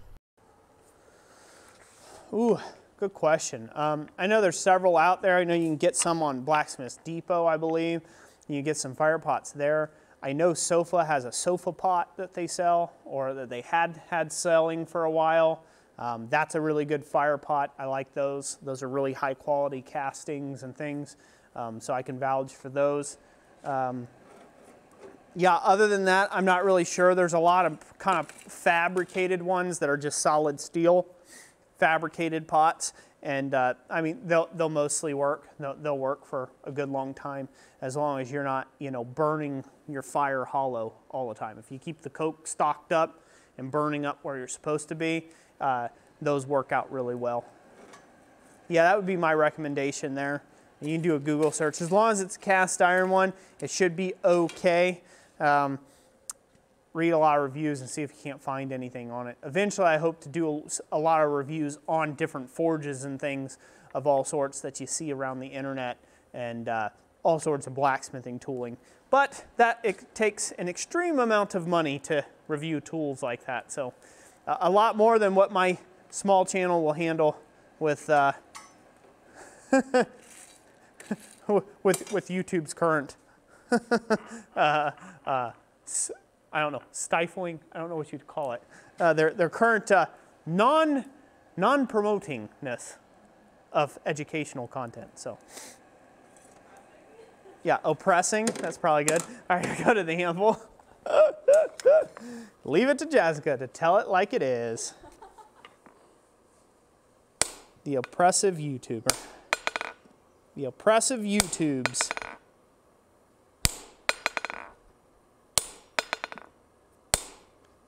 They're just happy little blacksmith people trying to teach blacksmithing.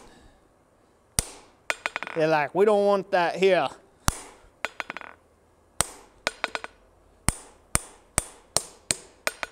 Blacksmiths don't go around here. Some people will get that reference. Hint, it's a movie.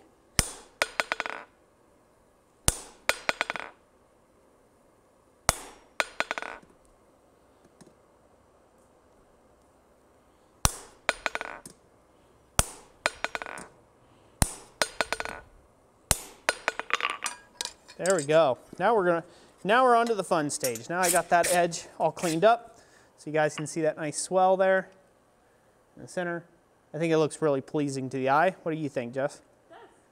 And now we're ready to go ahead and go right on back up the piece, roughly about 7 inches. All right, keep them company for a second, Jess. I want to go check on something. I'll be right back. All right, I guess that means I have to unmute my mic in order to keep you guys company. Let's see here. Toby Joe, thank you for the super chat. So yeah, yellow. Still wishing to start my vets group, but I'm grounded in the Philippines. Keep safe, everyone. God bless us all. Yeah, thank you for the super chat. Yeah, I remember you had asked us about the vets group and using our videos and stuff.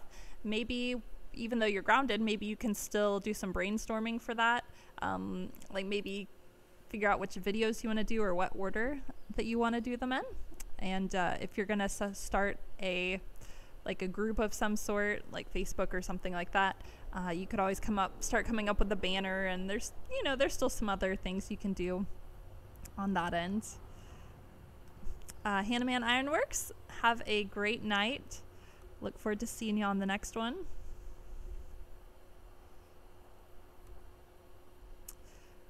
Arch 5281, 20 past midnight here. Yep, hope you have a good night as well.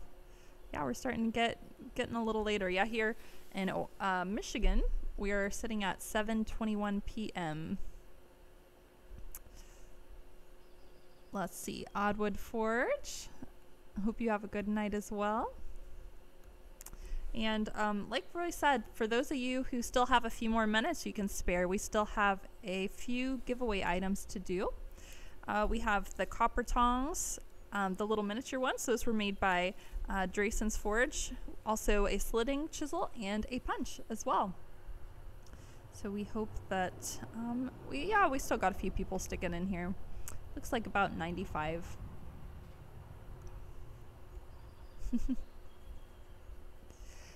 David Evans, we are glad that you enjoy our channel. Yeah, right now our current posting schedule is something along the lines of 3 videos a week and then a live stream twice a month. So I do have the next live stream posted down in the description below as far as the time, the date, and the link for that. So if you want to set yourself a reminder there, but also like on your calendar or something, you can do that and know when that'll be. And there's like a placeholder there, so you can actually click on the link. I don't think it'll let you comment until like within 30 minutes of actually going live, but that is there for you. Like Roy likes to say, I'm the analytical one. I like organizing stuff, things like that. Kid KV says, can you use home heating coal for forging, Roy?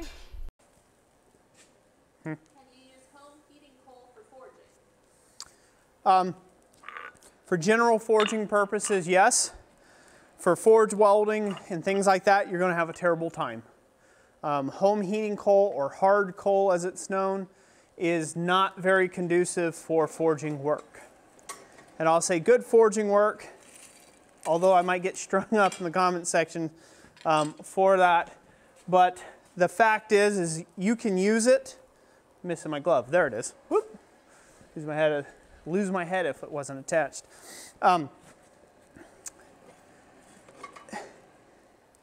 A good blacksmithing fire is an oxygen neutral fire. It's an oxygen neutral environment.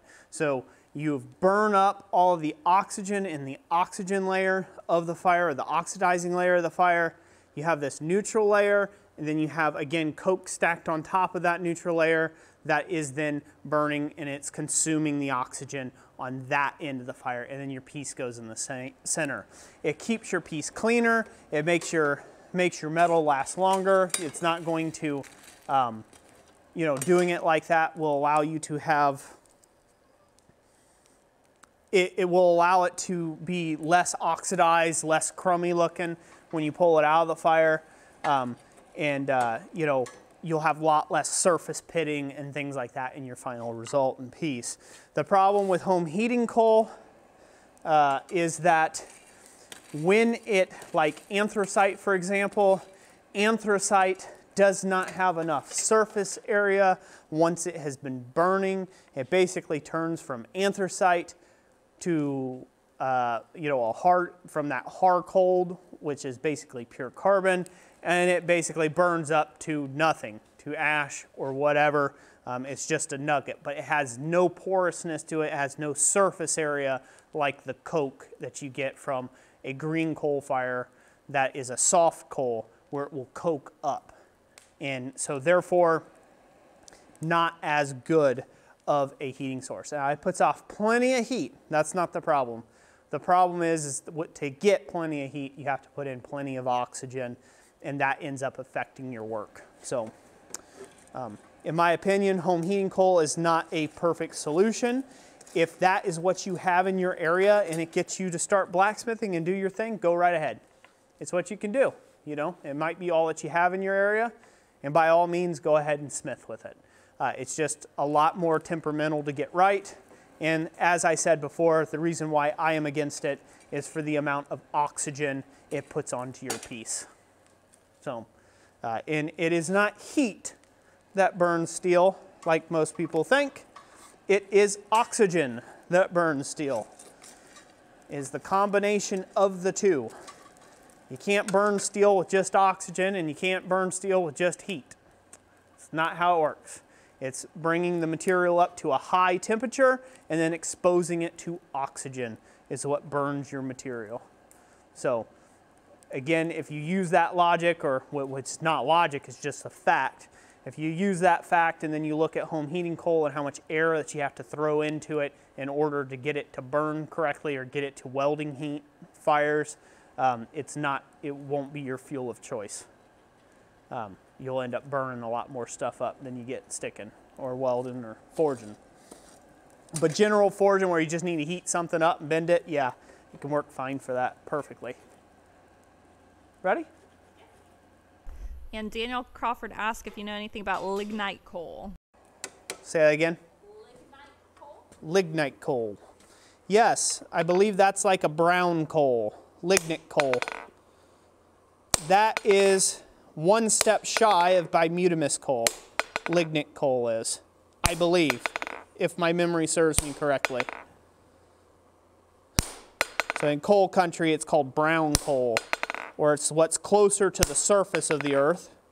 And usually there's a lot more trash and debris in it, and it puts out a fairly low amount of BTUs per ton. So it's not usually used a whole lot. But you could smith in it just as well, and you might have a varying result.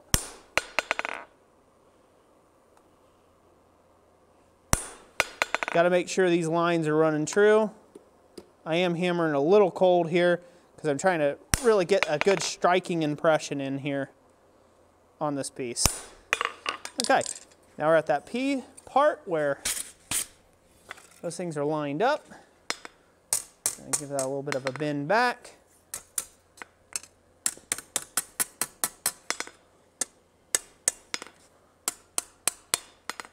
Don't want to hammer on that too much. Can you see that all right? There you go. It's going to look so nice once it's all done. Scroll. Questions, Jess? Did that answer them? Good, good. Rob Huff says, curious if Roy has gone back and watched some of his old videos. I dare say with age, he's getting a little softer in his rants. Well, Rob Huff, you are right, good sir, on the softer and the rants, mainly because as I'm getting into my old age here on YouTube, I have realized that when you're online, people listen to about every fifth word you say. So I can put a whole diatribe, I can write out a full-out sonnet of exactly my belief on something. No mysterious, no smoke and mirrors. You know exactly where I stand on something at that particular time in my life. And people will read into it every fifth or 10th word they'll pick up and make their judgment call based upon whatever that is. And so when it comes down to my rants, I'm a lot less stiff because my explanation doesn't come through. It's just the contrary nature of whatever I said. So whatever the thumbnail was is like, stop doing this! And everybody clicks on the video because they want to know why they should stop doing whatever it is that I've got on the thumbnail. And then that is the hot button topic, and they make up their opinion of agree or disagree just based upon that little tidbit of information. And that might have been one statement out of a 45-minute long rant or 2-minute or 10-minute long rant. It might just be a 30-second clip that most people have the biggest disagreement with because they let the rest of the stuff flow through their ears and didn't listen to the explanation of why. Now, most of my longtime subscribers that have stuck with me in all my rants, those are your people. So congratulate them in the comment section that have stuck with me because they actually heard out the entire logic progression that I have at that point. Right or wrong, but they actually heard that string of thought out in its entirety. And they're like, hey, you know what? He's not such a bad guy.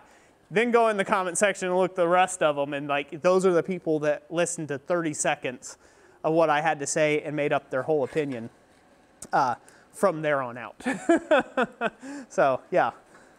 So that's why I say thank you to my longtime subscribers for putting up with me. But you know, I still get people who say, oh, you talk too much on an 8-minute video where I said maybe 18 sentences, a complete sentence, and they'll tell me I've talked too much.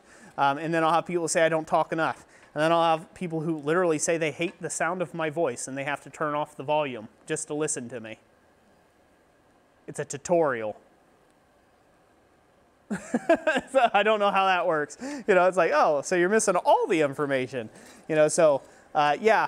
So I've found that rants, even with my softerness in my rant, it comes from that. There's only a certain amount of the population that I can actually make a difference in their lives, and the other portion will go right on doing whatever they do. And they will be at the same spot I am in 100 years. Not mattering very much. Oh, all right, back to the anvil. See, that's a little miniature ram, huh? See? The Wonder Boy asks if there is a preferred number of scrolls to use in this. Is there a preferred number of scrolls to use that is like a standard when making something like this? No. That is it. Again, it's an artistic choice, if you will. It is also a client-based choice. So, you know, you're going to design something for, say, a client's home, and then they're going to tell you whether they like it or not. And it doesn't matter how much it tickles your fancy. It may not tickle theirs, and then so therefore you're going to have to adapt your design to whatever it is. They may say, you know what? 5 scrolls look a little gaudy to me. I don't like all those scrolls. I want something to look a little more arid and light and whimsical. You might have it really heavy scroll-centric, and they're looking for more negative space in between each scroll, right? Because they want something to look more light and whimsical. And at that point, you just make that adjustment. So there's not a rule on how many scrolls to put in a given area per se, or a rule of thumb.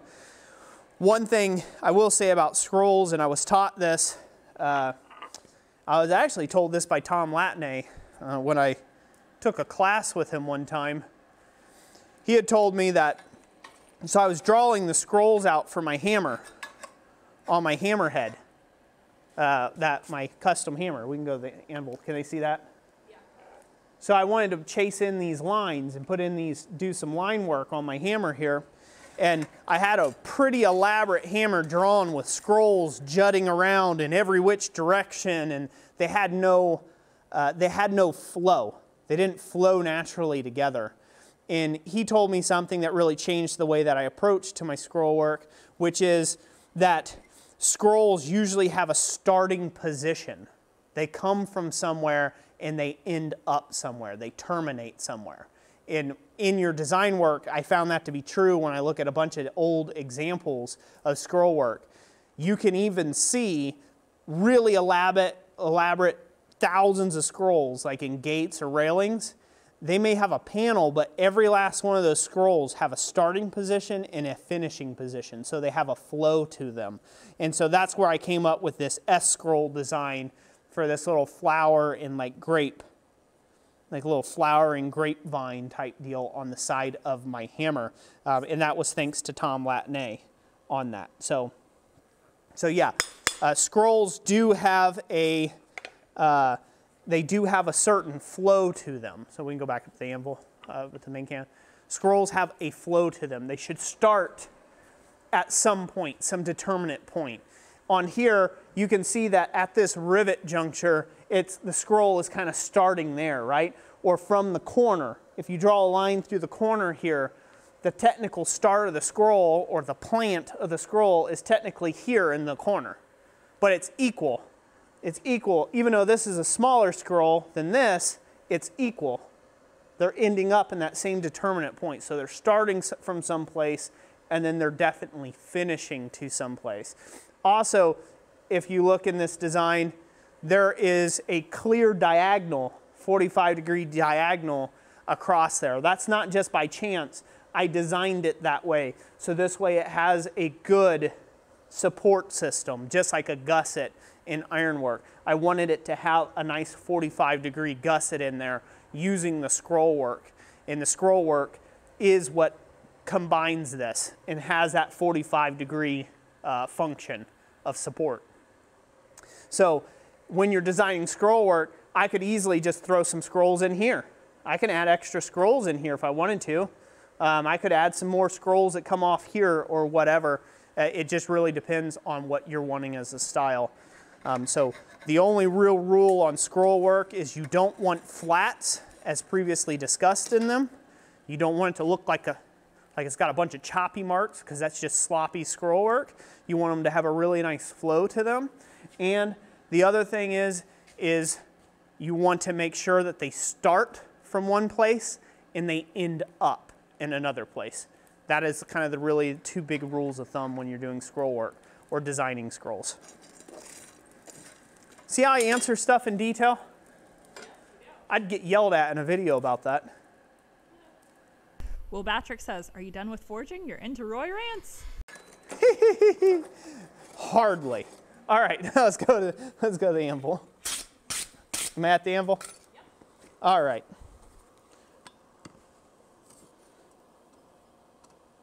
Right down the piece we go.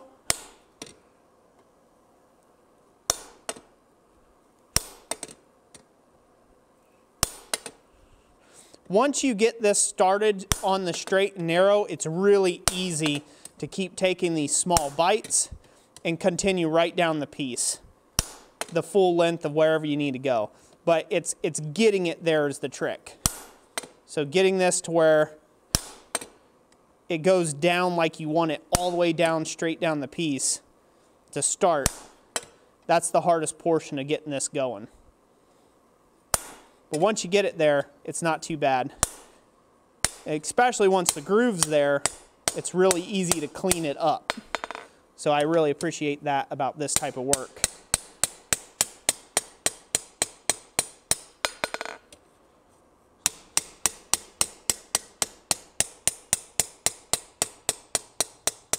Really lightly tapping it here. I know it looks like this is a really heavy hammer, so I'm trying not to. It's too heavy for this type work, but it's what I got on hand right now. So that's what I'm using. There you have it. That looks pretty neat. Looks pretty good. Let's see if it's about that 7 inches. Nope, we're right at 6 inches, so I need to go just a bit further on it. So 1 more inch. Can they see that good, Jess? Does that look good? Okay. They have more questions? Yes. Kayla asked, how do you keep the line straight?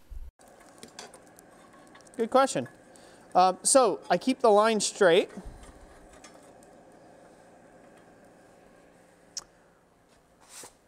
I keep the line straight by sighting down along the edge. It doesn't necessarily matter where the center of that fuller ends up. I'm sighting down the edge of the fuller and the edge of the bar stock.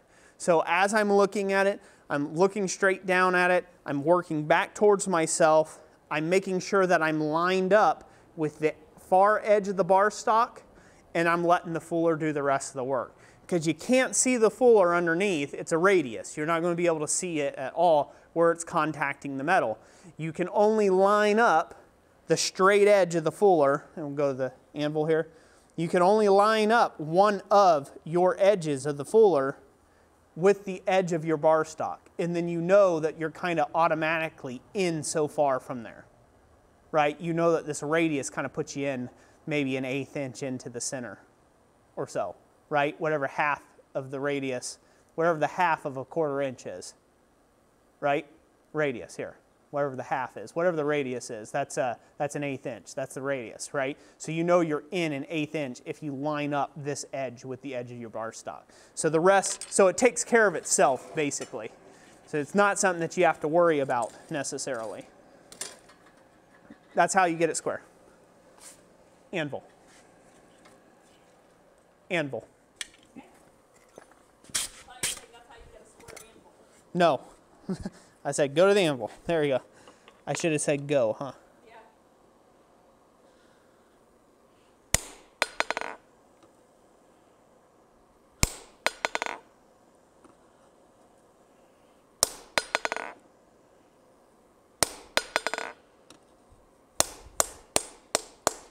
By the way, if this doesn't end up right at exactly 7 inches, it don't matter. No one's going to whip out a tape measure and actually measure this later on. So if it's a little over, a little under, it's not really going to matter that much because it's going to be on a radius. Just do your best to get it as even as you can and nice and planished out. So once it's nice and planished out, looks real good. Just make sure everything's squared up. It's looking good to me. What's up, babe? Yes, I just remembered there's a question a little earlier about why you choose to do the bending over the edge of the anvil. Because there's no benefit for me to go over the horn. I do the edge. 1, the camera works out that way. I don't have to reposition the camera. 2, I'm rolling it tight here, and then all my work is out here in cyberspace land. It's all out here. So I'm never hitting it directly against here. One of the misconceptions when you first start making scrolls is that you need the horn because you need the radius of the horn to make the scroll. But that doesn't really work. It doesn't work to put your material on the horn. The horn's not going to make it into a scroll. The best thing you'll get is a conical ring, right? You're not going to get a radiused, a perfectly round scroll. It's all out here. It's all how you do it out here and shape it on the top of the anvil and roll it down over here. All the anvil's doing is supplying one of the 3 points of contact. 1 point of contact, 2 points of contact, 3 points of contact. So you can go over the edge, you can go on the flat, you can radius this between bending forks, you can use bending forks for this process, you can use a small stake anvil like this. It don't matter. it's only one of 3 points of contact. So that's why I go over the anvil edge. Now, certainly, if you're wailing on it like this, if you're wailing on it here against a sharp edge of your anvil, you're going to have a bunch of little chop marks all the way down the piece as you go. But I'm never using the anvil edge as a place to hammer against. I'm always using it with off-face blows out here in space. See what I'm saying? And hopefully that makes sense. Now, if it's a really big curvature, I find it's nice to go over the fat, meaty part of the horn here on a really big curvature. It just supports it a little more broad or nicer than going over the corner of the anvil. This is a little sharper, a little more of a heat stress riser in that one area, so you can end up getting a slight kink in it if you're not careful with each hammer blow. Does that make sense? Everybody get value in that? Okay. George Mew asked if you use beeswax or a similar finish to your decorative items. Most of my decorative items, great question. I haven't had a lot of beeswax in my shop over the years. So most of my decorative items has either been paraffin wax, like candle wax, or what most of it always has been is Rust-Oleum clear enamel, or the last and final try and true is boiled linseed oil. So those are kind of the main finishes I've used in my shop for the years. I know beeswax is really good for it, for finishes, traditional finishes. I just have not had the, I guess I just haven't had the gumption to go buy the beeswax to make it work in my forge, in my shop. So that's all on me. That's not the fault of the bees. You know, that's just Roy being lazy and not buying him a bar of beeswax over the years. I've used it when that's all it's been available. When I've done demonstrations at clubs and things like that, if there's beeswax available, I'll use it. So, it's a perfectly good thing. So, all right, we're ready to scroll this. All right, nice short heat on the end, because again, all we're trying to do is roll this fishtail. As you can see, I'm not hammering against that part. I'm hammering out here in open land to get that scrolled up tight. And that's where I'm going to stop it right there. And we'll go ahead and brush it like previously described. All right, I'm going to go check to my pattern. And I've got the start of that scroll just about perfect. So now a little longer heat and keep going around with it.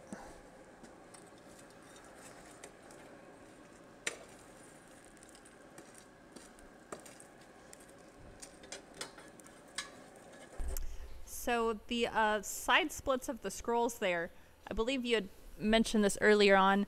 Are you going to be forge welding that? Yeah. So that will be using a technique of riveting or pinning the scroll together, and then it will be taking a light forge welding heat just to dress in the sides and smooth off the toes of the scarf, and that'll be about it. You can really only do what I like to call really light welding heats and or not very structural welding heats when you're welding up a scroll, unless you have two large pieces that are going together that you can get a full weld on the end. They get scrolled, and then that's lapped onto a bigger bar, and then it gets scrolled up. That's the only way that you can truly get a really good mechanical weld in a scroll.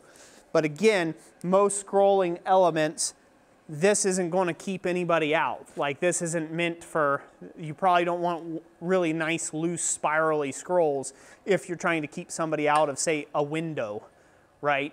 For a window grill. You're going to want something really heavy, good, heavy, solid, one-piece scrolls. This is very elegant and foofy, right? It's just meant for the pretty factor. So the welding that we will be doing is just more or less to take and disguise the seams from a bit of a distance, right? Like, so when you look at it from maybe say 4 feet away, or maybe 2 feet away, you don't instantly see a blaring. It looks like it's just been a hack job and there's been a bunch of pieces laid on top of one another. So that's really the element or the goal that we're going for. We can go back to the anvil. More of a bend.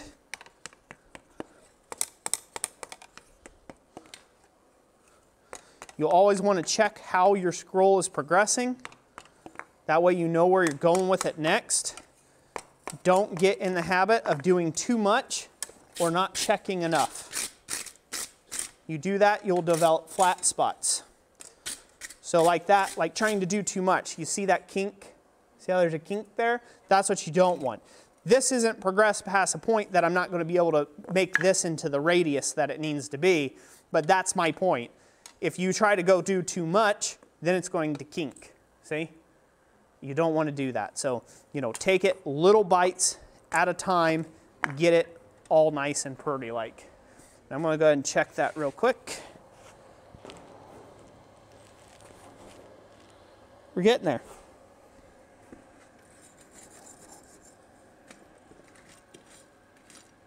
So what kind of projects do you have planned for the upcoming week, or what do you think you'll be working on? So this upcoming week, I have 2 gentlemen who will remain nameless, but mainly just because, well, they're my clients, and I don't really give out my clients' names, but they're fans of the channel that have been waiting eons for hammers to be done. And it has taken me eons to get to a point where I can actually work on their hammers at a consistent rate. So that's what I'll be working on, are some very decorative hammers for those gentlemen. And then that kind of ties up the last of my custom orders for the year. And then after that, it is 100% Baroque work from there on out. So it'll be Baroque ironwork, and you'll be seeing a lot of clips and snippets and things like that as we go along. One of the things I have to do this year, with that being said about the Baroque work, is I have a 16-foot entry gate that I have to make. So that will be probably a good 6-month or better project. So that's what I will be working on. Yeah, basically. But this week I'll be trying to put on some, get a lot further on my these custom hammer orders that these gentlemen have been so patiently waiting for a very long time. But we'll see how the week pans out. I don't know. My whole plan for the first part of this year got completely shot. So well, tentatively, let's just say tentatively, that's Roy's plan. God's plan is oftentimes different. So let's go over the anvil, Jess. All right. See, I got that to curve right in.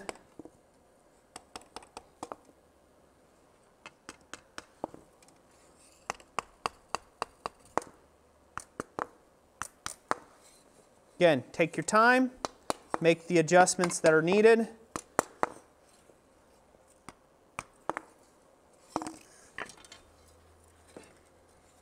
Make good, clean ironwork.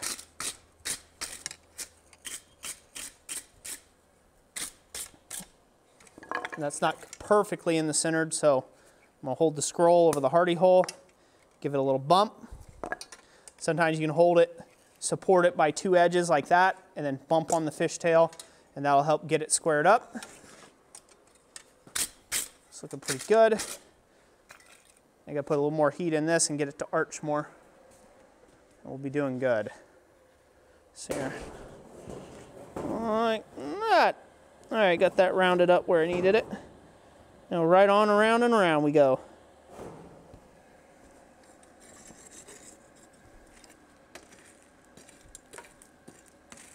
What's going on in YouTube land? No comments? Yes, there is. What's that? Are they all aboard? Yes, they're all aboard. Yeah, there's some people have been coming and going a little bit. Maybe they're getting sleepy, who knows. I think we're still sitting at 83, so we're doing good. There was a question. David Evans says, do you teach classes and where? You can answer. All right, I'll answer that one. Okay. Roy frequently teaches at the Goshen Historical Society or Cook Cabin Heritage Center that's located in Goshen, Ohio, which is in the Cincinnati area. And also he occasionally teaches other places. Right now for 2020, the Goshen Historical Society is the only place that we have anything scheduled out with for the rest of this year. Tentatively, Roy is going to go back to BAM when they have it rescheduled, but we don't know the date yet. That was supposed to take place the tail end of April, but they had to cancel it.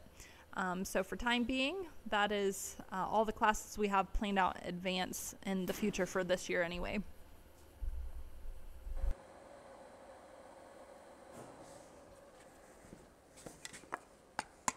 Drayson's Forge asks, do videos of the hammer creation and then do you post it afterwards if customers are happy? Sorry, I might not have read that very clear. Yes, sometimes Roy will create like a little montage, the creation of videos where he's forging a project, and we will share that with the customer directly sometimes.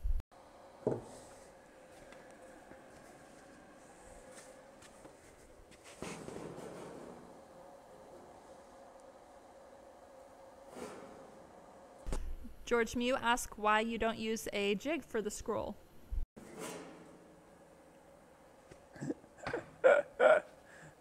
I screwed it up. It's not irreparable. I was making it for here. There's clearly a problem. I was following the wrong part of the pattern. It needs to be over here. Luckily, it's not horrible. It's actually still progressing at the same proportions. So, so it'll work out okay. But I wasn't paying attention. I was using the wrong portion of my pattern. So yeah, word to the wise, don't do that. What are you gonna say, Jess? What was the question?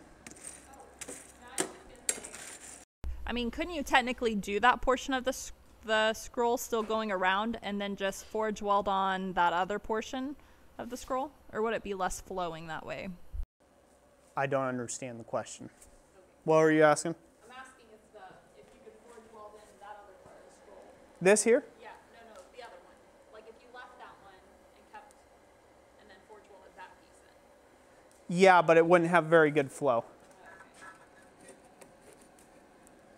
Usually your central element scroll is your backbone. This here, the big scroll, is the backbone of the piece. It's carrying all of the weight and everything of the piece. So it's the main supporting structure. The other little elements are just little finishing elements or filler scrolls. So, all right, let's go to the anvil.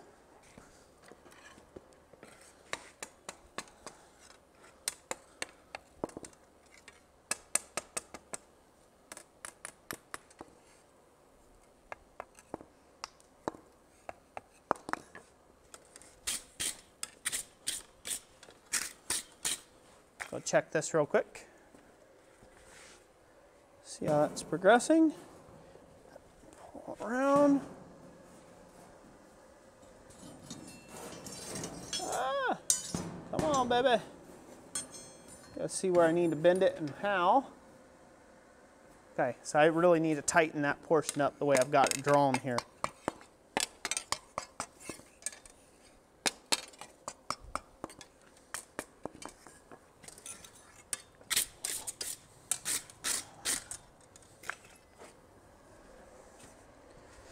And again, you may find yourself deviating from your pattern just slightly if you decide you don't like how you drew it. You know, if it's not coming out flowing enough, you may deviate slightly, but for the most part, you're going to follow that pattern all the way through. Adjust this on the horn just a bit. There you go, that's better. Longer heat. See where we go. The Wonder Boy asks if there's a difference between scrolls and filigree. Filigree is usually something that you add on afterwards. So, you know, scrolling, you know, scroll work is just, it's exactly that. You know, from my understanding of what filigree is, and it might be completely different, it's something that you apply to it. It's very much like a, you know, like gold filigree. You add gold filigree to something. There's another term for it. I forget what it's called.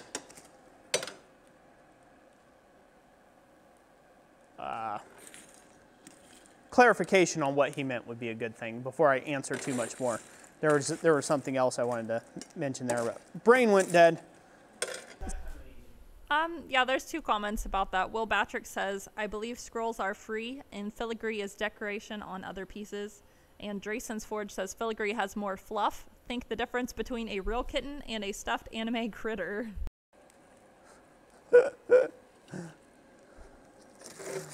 Also, Yalmez, thank you for the super chat. He says, Roy and Jess, love you guys. Roy, I'll have to catch you later, maybe tomorrow at some point. I have a meeting to go to right now, so hearts and health. Hearts and health, brother. We'll catch up with you tomorrow. God bless you.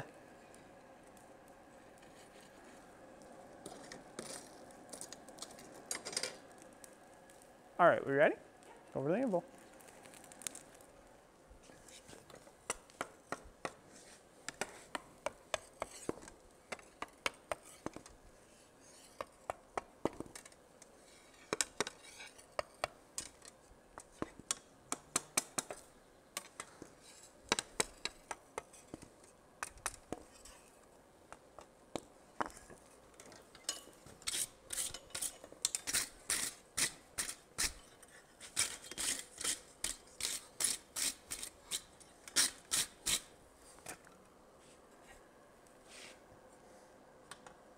Starting to come together, ain't it?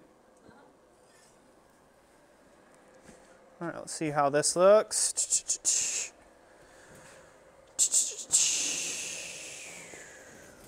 There we go. Now she's coming around where she needs to be. See it? So just got to tighten that end up just a bit. Sometimes it helps if the piece isn't just so scalding hot, too, by the way. If you can just do it while it's still a little bit in the red color, give it a couple pops and things like that, down in the red tones, because it can help you isolate it a little bit better and you not have to worry about bending something else that's not supposed to get bent. Yeah, it's looking pretty good. So we'll get that a little hot. We won't go up as hot now with this to just get it that little bit of adjustment down into the piece.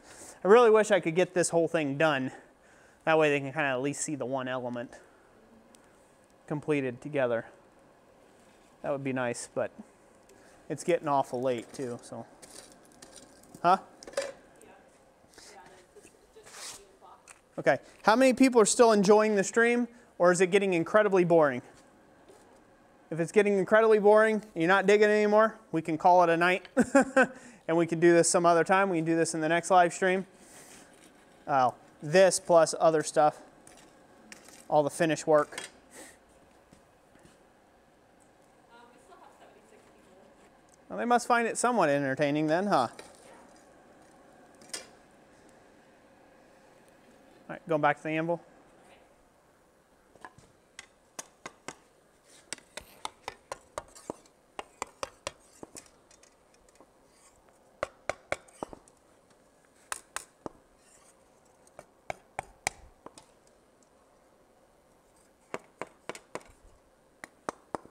So if you were to incorporate the use of a scroll jig into this kind of project, would that be difficult to do with there being a scroll on each end of the bar that close together?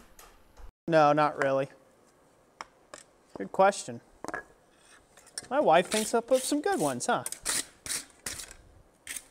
Now, were you asking or was somebody else asking? Me. All right. See? Jessica asks some mighty good questions. She sure does.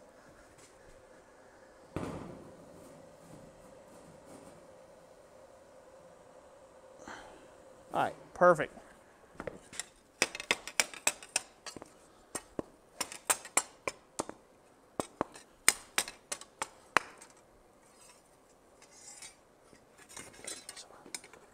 A little bit of a kink right in that area that I'm probably gonna have to heat up and work out just a fuzz, but we're getting there. We are getting there.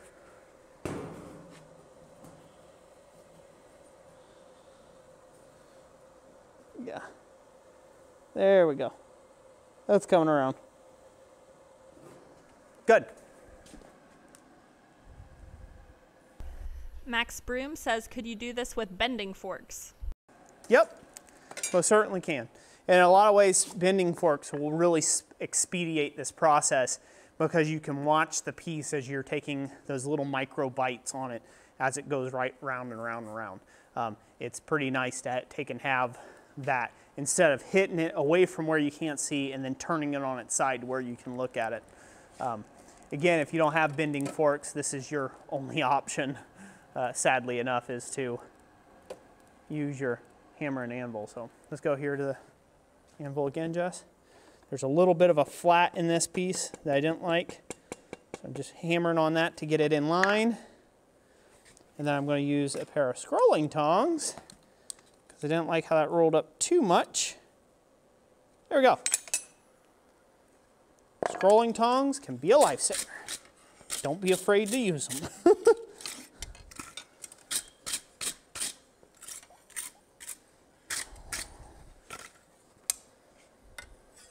That's coming out nicely.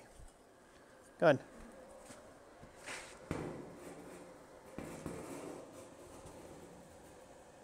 What do you think, Jess? Yeah, I'm liking it. Looking good? Liking it? Yep. All right, now just put in that nice long radius, eh?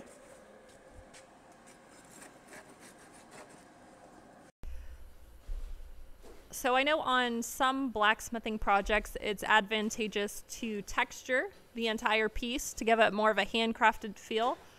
Do you feel like things like sign brackets, it's not a good use of your time to do so? So there's a big difference between doing, another great question there, Jess. There's a big difference between doing rough work and doing hand-forged work. So most texturing operations, when they're mechanical and forced, like in the event of like you're texturing the entire surface of the bar stock, is exactly that. It's just more rough work than it is actual skilled blacksmithing or forge work. I like things to develop themselves naturally. Some people, they like to hammer take all of the factory edges off of bars, right? Like they want to, on their scroll work and stuff, before they do anything, they'll take it under a power hammer and take off all factory edges that are on and hammer all surfaces of the piece before they get started to mimic a more authentic look or older iron look. But you know, a lot of times this ironwork that you see that's lasted for the last 500 years, it's pitted not because the smith left it that way. It's pitted because of the stuff's a bloom 500 years old. You know, it's rough looking because it's 500 years old, not because a smith in, you know, 1500 and some decided that he was going to do a slouch job that day. Now that's a personal opinion of mine, and I believe it's an actual fact. Of course, there was different skilled people. We can go back over the anvil, Jess. There was different skill levels amongst blacksmith and tradespeople, obviously in the 1500s and whatnots. There's disparity amongst, you know, skill level even back then, but I don't think it should be an aim. I don't think it should be an aim to purposefully make your work rough. Sometimes it's the only way you can sell a piece, and then you just do what the customer's wanting there if you can stomach it. But, you know, I want to be remembered for good ironwork, and I want my work to still resemble something in 500 years from now if it makes it that long. All right, so we got our little slight shallow bend in that. And we're going to start pulling that together. I've got a flat here that I need to heat up and get that out of. That in here. I should have more coke up here than what I do, but it's the end of the day fire and I'm not willing to put a whole lot more coke up here on the fire just to be burned away. So I should have more coke than what I've got, but we're gonna work with what I got right now. Now we just wanna get a really nice long heat on this to bend these ends and start getting them to where they curve together to make this final radius in there. Is getting a long heat in a coal forge difficult? Because I thought you've said before that a coal forge is great for having specific heats. Nope. Great question. Man, I guess nobody has any questions, huh? Everyone's quiet, eh? They're kind of chatting a little bit about Olga. Somebody had asked about her weight. They said they had heard part of the story in the Forge Cast episode. Yeah. So it's not hard to get. Leaving it up to the Jessica guys. I'm depressed now. No, it's not hard because as what you're seeing I'm doing here, or hopefully you're paying attention to what I'm doing here, is I'm painting the heat across the entire scroll. So I'm heating up one end and then I'm transferring that heat a little bit as I roll the piece through the fire. So I'm being able to paint the scroll with heat. So just a nice side-by-side motion will help get that length where you need it to be. Okay, back to the anvil. Speargrass says, Jess is on fire tonight, haha. Come on now.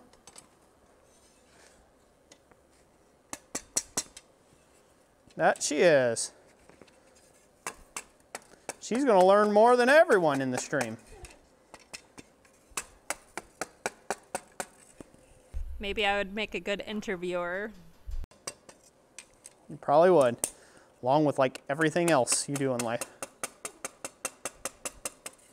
Now I'm going to have a little bit of tweaking. You will always end up having a little bit of tweaking to these to do to make it fit your pattern, but I'm not going to make you have to watch that long, slow process. I'm just going to get it bent together here so you can see kind of how we're looking.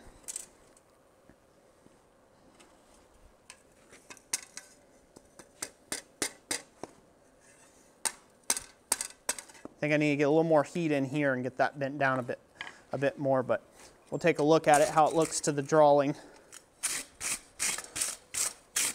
By the way, in real time, this takes way longer to explain and demonstrate and talk about each step of this process than it does for me to make these scrolls in real life. So it should not take you this long to do this. I would have it set up where I have maybe 5 or 6 of these going at once. So, you know, I would do all the ends on one end of the bar, do all the ends on the other end of the bar, then scroll them all up on one end of the bar, then scroll them all up on the other end of the bar, so on and so forth. It would be a progressive forging exercise.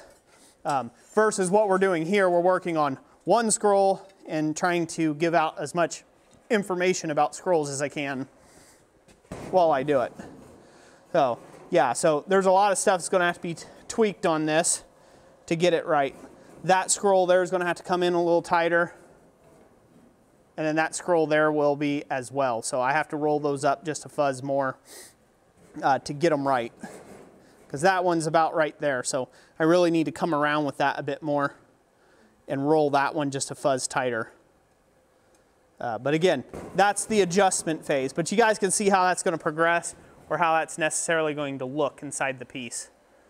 It's not to the drawing yet, but it will be next time you guys watch this video. So we'll put these things together. You guys can watch. So it's going to be shaboom. Again, that's not fully put there. Can they see it from there? Yep.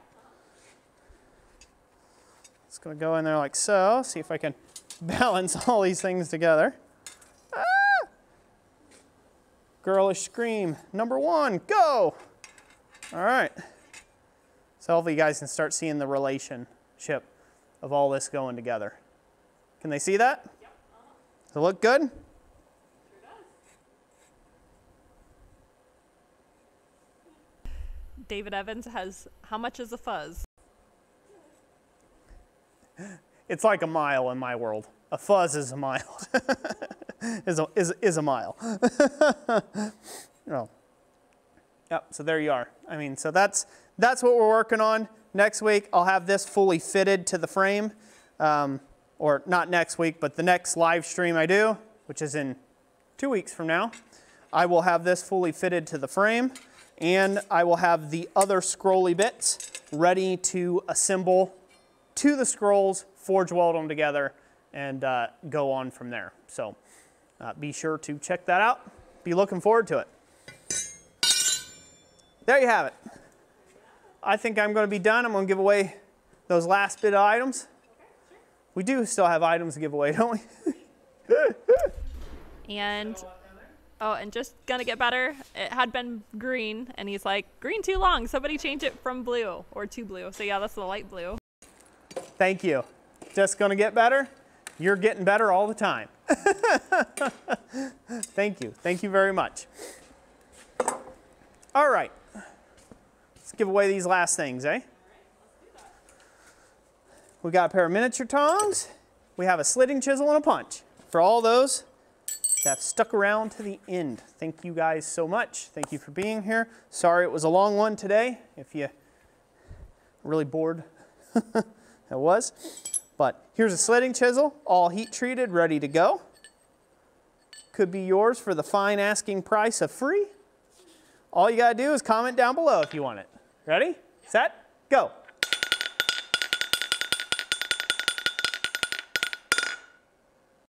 All right, this one is going to David Evans, who says, here we go.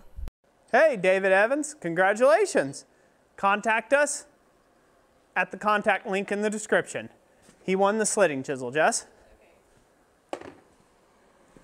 Sorry if I'm being a little rushed. Just now's the time before everybody runs away.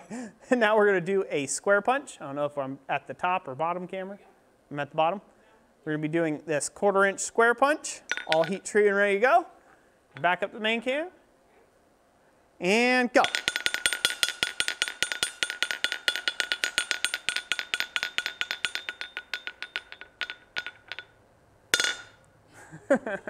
That was the prolonged drum roll. All right, this is going to Rob Huff, who says, oh, I need a chisel. Hey, Rob Huff, you didn't get a chisel, but you did get a 1/4 inch square punch. Congratulations. Oh. Thank you, Rob, for sticking around, brother. I appreciate it. All right, last but not least, the very beautiful tongs from Dana, or not Dana, I'm sorry, woo, Drayson's Forge, JT Barrett. Thank you for this. These are these little tiny copper tongs that he sent here for us to give away as part of our live stream giveaways and whatnots. Pretty little tiny miniature tongs. Somebody just needs to make a miniature anvil and miniature hammer, and you got a set. You're starting a blacksmith shop, a miniature blacksmith shop for Smurfs. All right. All right, Smurfette, let's draw for him, all right? Ready? Yep. Go.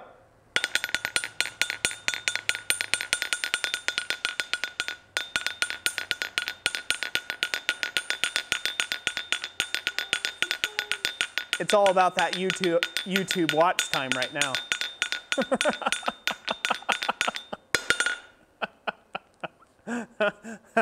All right, this one's going to Max Broom, who says, teeny. Teeny! Congratulations, Teeny Max Broom. You won those tongs. Get with us in the contact section. And we will get those shipped out to you free of charge, no matter where you're at in the world, as long as you're 18 years of age or older. Yada, yada, yada, yada, yada, yada, yada. And there you go, folks. There's the show.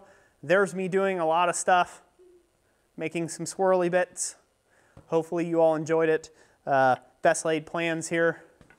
I wanted to get all the scrolly bits done tonight, but it went, yeah, it was a big ask. It went a lot longer than I intended, but I'd rather put out good work than half-butted work. So, you know, and that's what I'm gonna do. Plus, when I get this thing done, I'm probably gonna be offering it up for sale. So it will be coming up for sale, this sign bracket, at some point. I'll just have to do, we'll have to do the chains and some decorative element for whoever's sign. Might make a nice forge sign for someone, huh? Yeah. Yep. To indicate their shop, yeah. They could say it was hand forged by this weird YouTube guy that no one's ever heard of.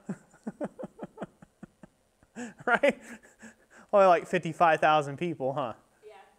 Yeah. They heard of me once, at least. Yeah. Just long enough to go, ah. Oh, anyways, thank you for putting up with my weird humor today. Appreciate y'all. I hope you guys are staying safe out there. Everyone's taking care of one another. And even though in the time of social distancing and all that other good stuff, I really hope that you all are not letting yourselves become isolated out there. And just things like this, doing streams, being a part of communities online and YouTube, and you know, take time to be with your kids and wives and husbands and all that jazz. And you know, treat it as an opportunity, big reset button opportunity for you, you know, to reprioritize what's most important in life. And you know, it's kind of good that the machine has stopped working to a bit, because a machine can work you to death and you realize that you're an expendable component. And so, you know, with that being said, take time to enjoy the day. Take time to enjoy tomorrow. You know, spring, the birds, you know, new life, new beginnings. Take time for that. So, all right. That's it. Any other closing remarks from anybody? I saw the sign changed again, so thank you for whoever super chatted that. So, let you scroll. Sorry, I didn't catch it. No, I believe that was the last one I had mentioned. Okay. But yeah, I saw it here, back here. It looks blue there, but over here it's white over here. So, oh, but anyways. Okay, yeah. But anyways, thank you everyone for all the super chats. Really do appreciate all the donations. They really do help us out in being able to take and ship all these items and the anvil giveaways and stuff. And the anvils are getting a bit more expensive to ship out, which that's going to happen, right? Supply and demand. Yeah, and there was a little shortage there, wasn't there? Yeah. There was a shortage, so it took us a while to get this last one shipped. So there is at least 3 more available. I've only seen 3 in the listing on eBay, and then of course there's some on Amazon as well. But if you've been waiting for them to come back available, the links down in the description of any of our videos that go into that, there will be a few available. So now is a good time to pick up on one if you've been waiting. Yep. Now's a good time. Tell her out. Till next giveaway live when, you know, they're out of stock again after we give one away. That happens. Diary of a person trying to give stuff away, huh? We did get First world problems, huh? The giveaway anvil for last live stream, we got the shipping notification yesterday. It got shipped to the winner, so. Good. About time. Hey, it hasn't been quite 2 weeks yet, so we're still within our limits. So, yeah, praise God for that. All right, well, you all have a blessed rest of your weekend, and I hope that you guys have a blessed next week, whatever you may find yourselves into. Feel free to watch some of the videos. It really does help the channel out. Really appreciate that. If you haven't subscribed and you liked what you've seen here this evening, there's just more of this type content on the channel. 1,400 videos nearly, to be exact. So, you know, be sure to check out some of those. And the older ones are real fun. You can see what the old Roy used to be. Yeah, pre-YouTube day, Roy. All right, that's it. God bless each and every last one of you. Thank you all so much for being here. And we will catch you next time at the Anvil Giveaway live stream. Bye now.